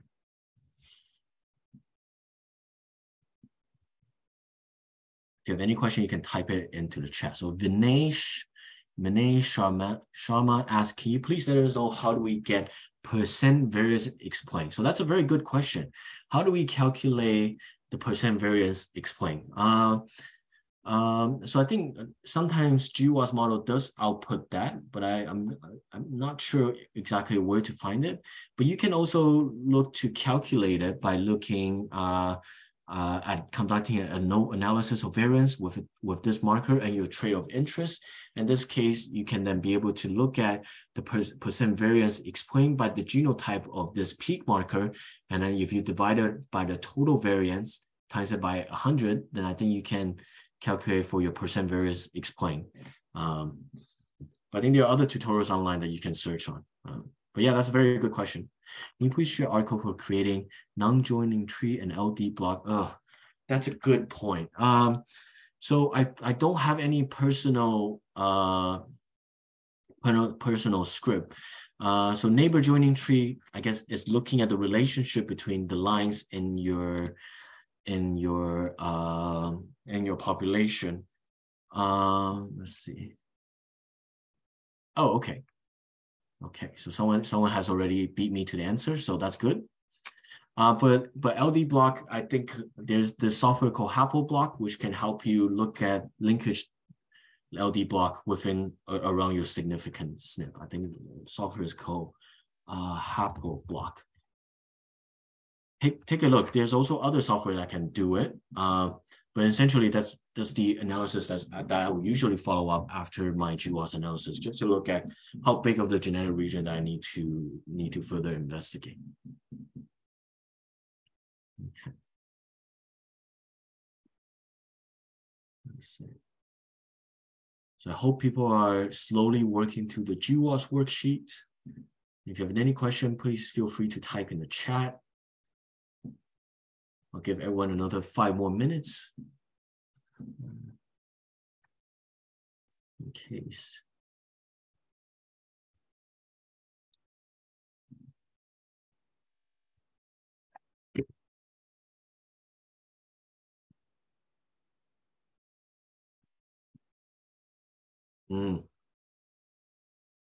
Awesome.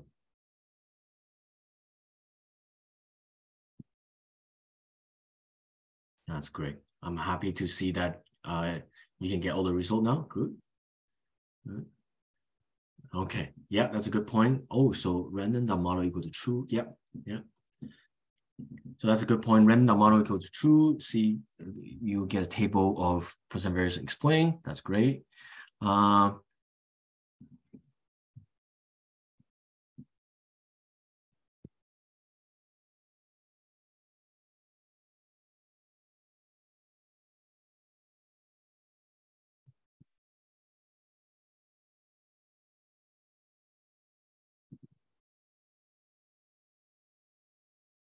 Oh, yeah, you're welcome. So, yeah, so,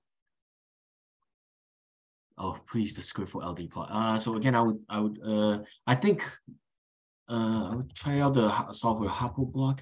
Is it possible to share the recording? I think the recording is going to be on the YouTube channel of the Tunis R user group. So if you can find the YouTube channel, feel free. I think you can either email the group again. I think they'll be more than happy to share the link towards the YouTube channel. But yeah, this session will be recorded. Sorry, this session is recorded and we do have the recording. Yeah, we'll send at the end the link to the YouTube channel. Thank you, Andy. Yeah, great, great. Oh, good that it's working for some of you. Good, good. I'm very glad it works. No.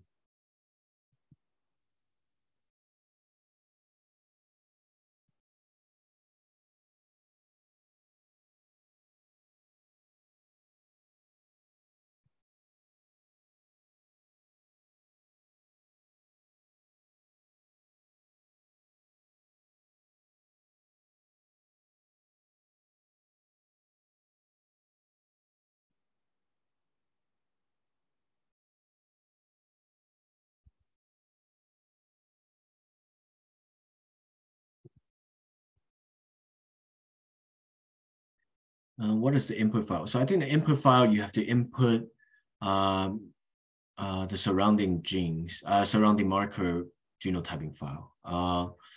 But I think they need to use another format. The HapoView has a very interesting formatting, but I think another participant was mentioning that you can use Plink to convert between these formats. And I think you can also use Tassel to get the format that you need.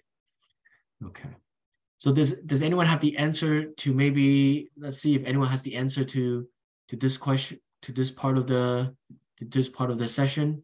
Is anyone able to identify the peak SNP for heading dates, and then look at the allelic effect and maybe identify genotype that have positive allele? Does anyone have the answer to that at the moment? Or are people still working on it? No? Okay.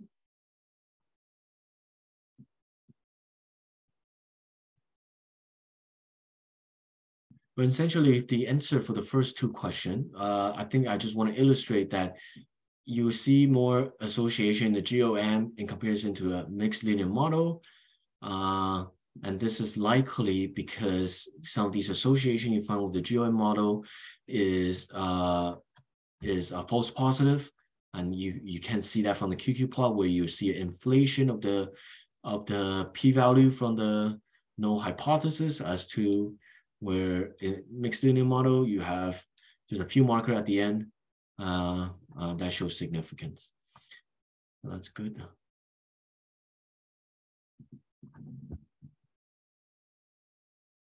Okay.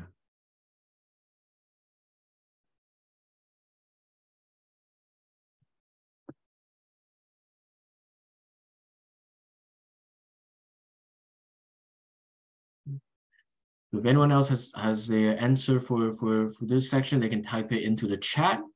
If not, I'm going to assume people are doing well. If you have any question, also type into the chat. If not, I'm going to assume that you're doing great.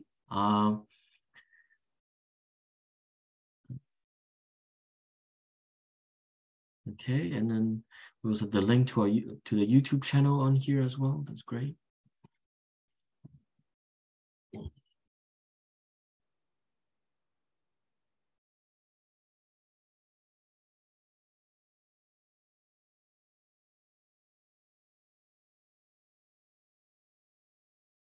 Okay, we're just gonna give another people another few minutes, and we'll probably end our session here.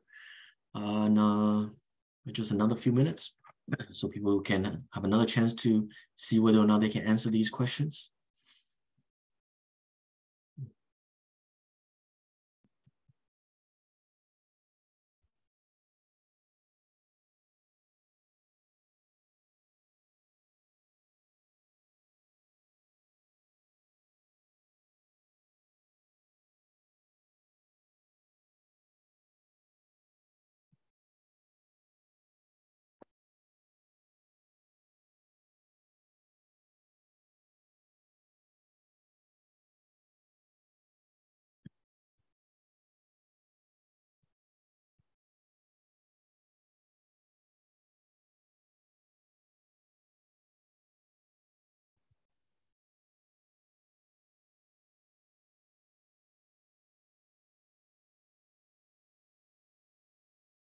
Okay, so it doesn't look like people have any additional question.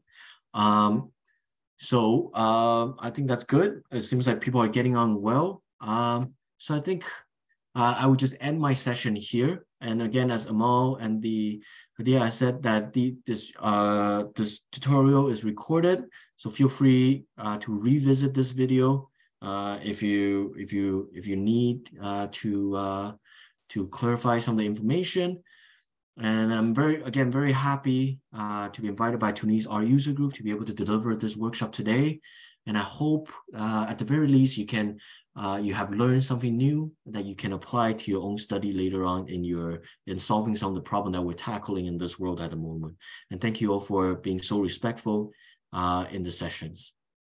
So thank you, Andy, very much. So, and we'll send you the solution Or is the solution like in the zip file, Andy?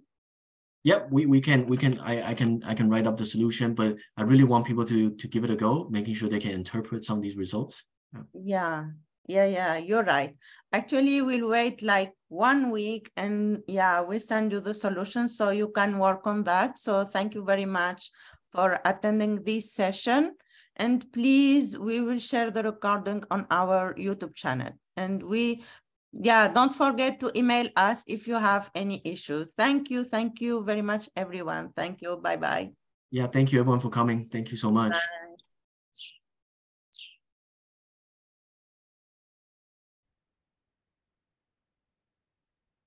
So thanks everyone for coming to our workshop last week. So I hope you had the chance to work on the solution of the problem set that I provided. So there were 3 problems in total. So today I'm going to go over some of the solutions, and then and you can double check whether or not you get it right. So the first question was, walk through to quickly compare your results for plant height and heading date from different model.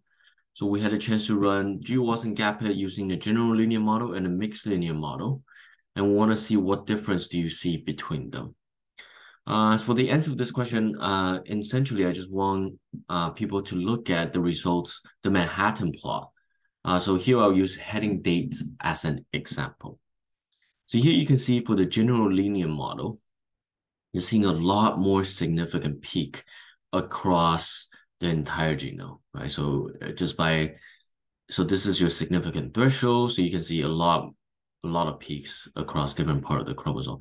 Whereas in your mixed linear model, you see just 3 peaks that pass the significance threshold on chromosome 13, 15, and 20.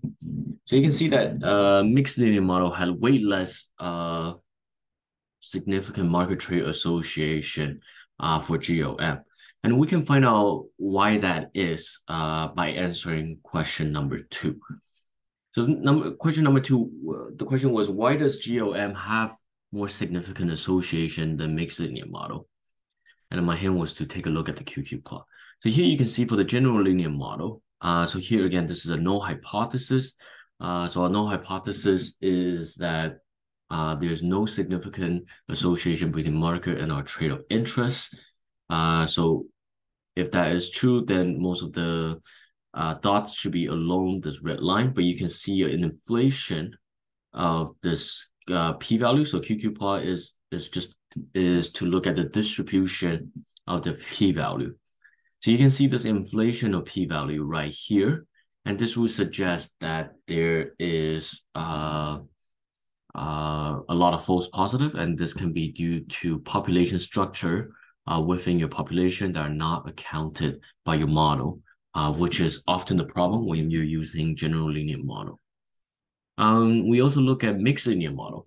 So in our mixed linear model, we use population structure that we got from PCA, and also the kinship value that was provided by GAPIT to run our model.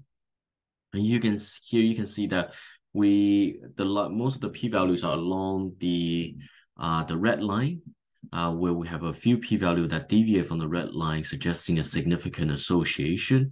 So overall, this is kind of the pattern that we're looking for, and we suggest that mixed linear model are better at better at removing false positive from the Genome-Wide Association study.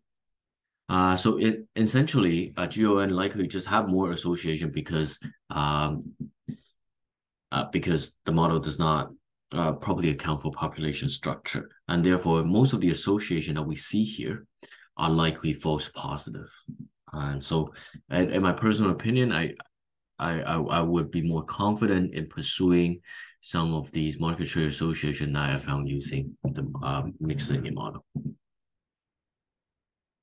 So for the third question, we wanted to look at to kind of get some of these information that you might need for further follow-up study or for your marker development from your GWAS study. Okay, so I asked you to look at to gather some of these data from the significant association that you see in an analysis. So I'll use the height example.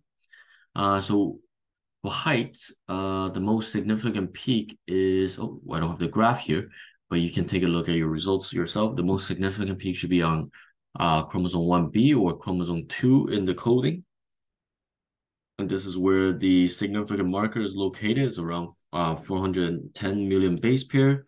The name of the marker is this.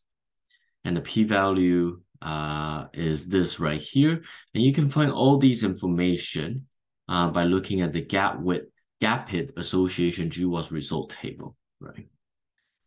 So you can just filter out the p-value by the smallest, and then you'll be able to find a similar information. And here, if you go back to the initial genotyping data, you can find out which SNP that the Axion chip is genotyping for. So in this case, it's T or C, and the allelic effect is 4.74. So allelic effect is calculated by, in this case, the later alphabetical letter minus the earlier alphabetical letter based on their alphabetical order. So in this case, it's T minus C is 4.74. So the taller allele is T, and the shorter allele is C. So you can see that these accessions have contain the allele that's associated with taller height, and these are the accessions that have the allele that's associated with shorter height. And then you can then use this information to develop, for example, Cas markers in order to introgress this high allele into your germplasm, or potentially you can then you can use these parents. You can also use this information to select which line you want to use to perform your backcrossing. So for example, I might want to use the line with the name this to introgress this taller allele into my germplasm. So in short, that's the answers for the exercise that we have looked at for this Genome-Wide Association study. But before I go, again, I just want to thank the Tunis Art Working Group for such a great opportunity to deliver this workshop, and also to thank Dr. Lucy Wingen, who has kindly provided the practical data sets. So she currently is a research associate at the John Innes Center. And thank you all for listening.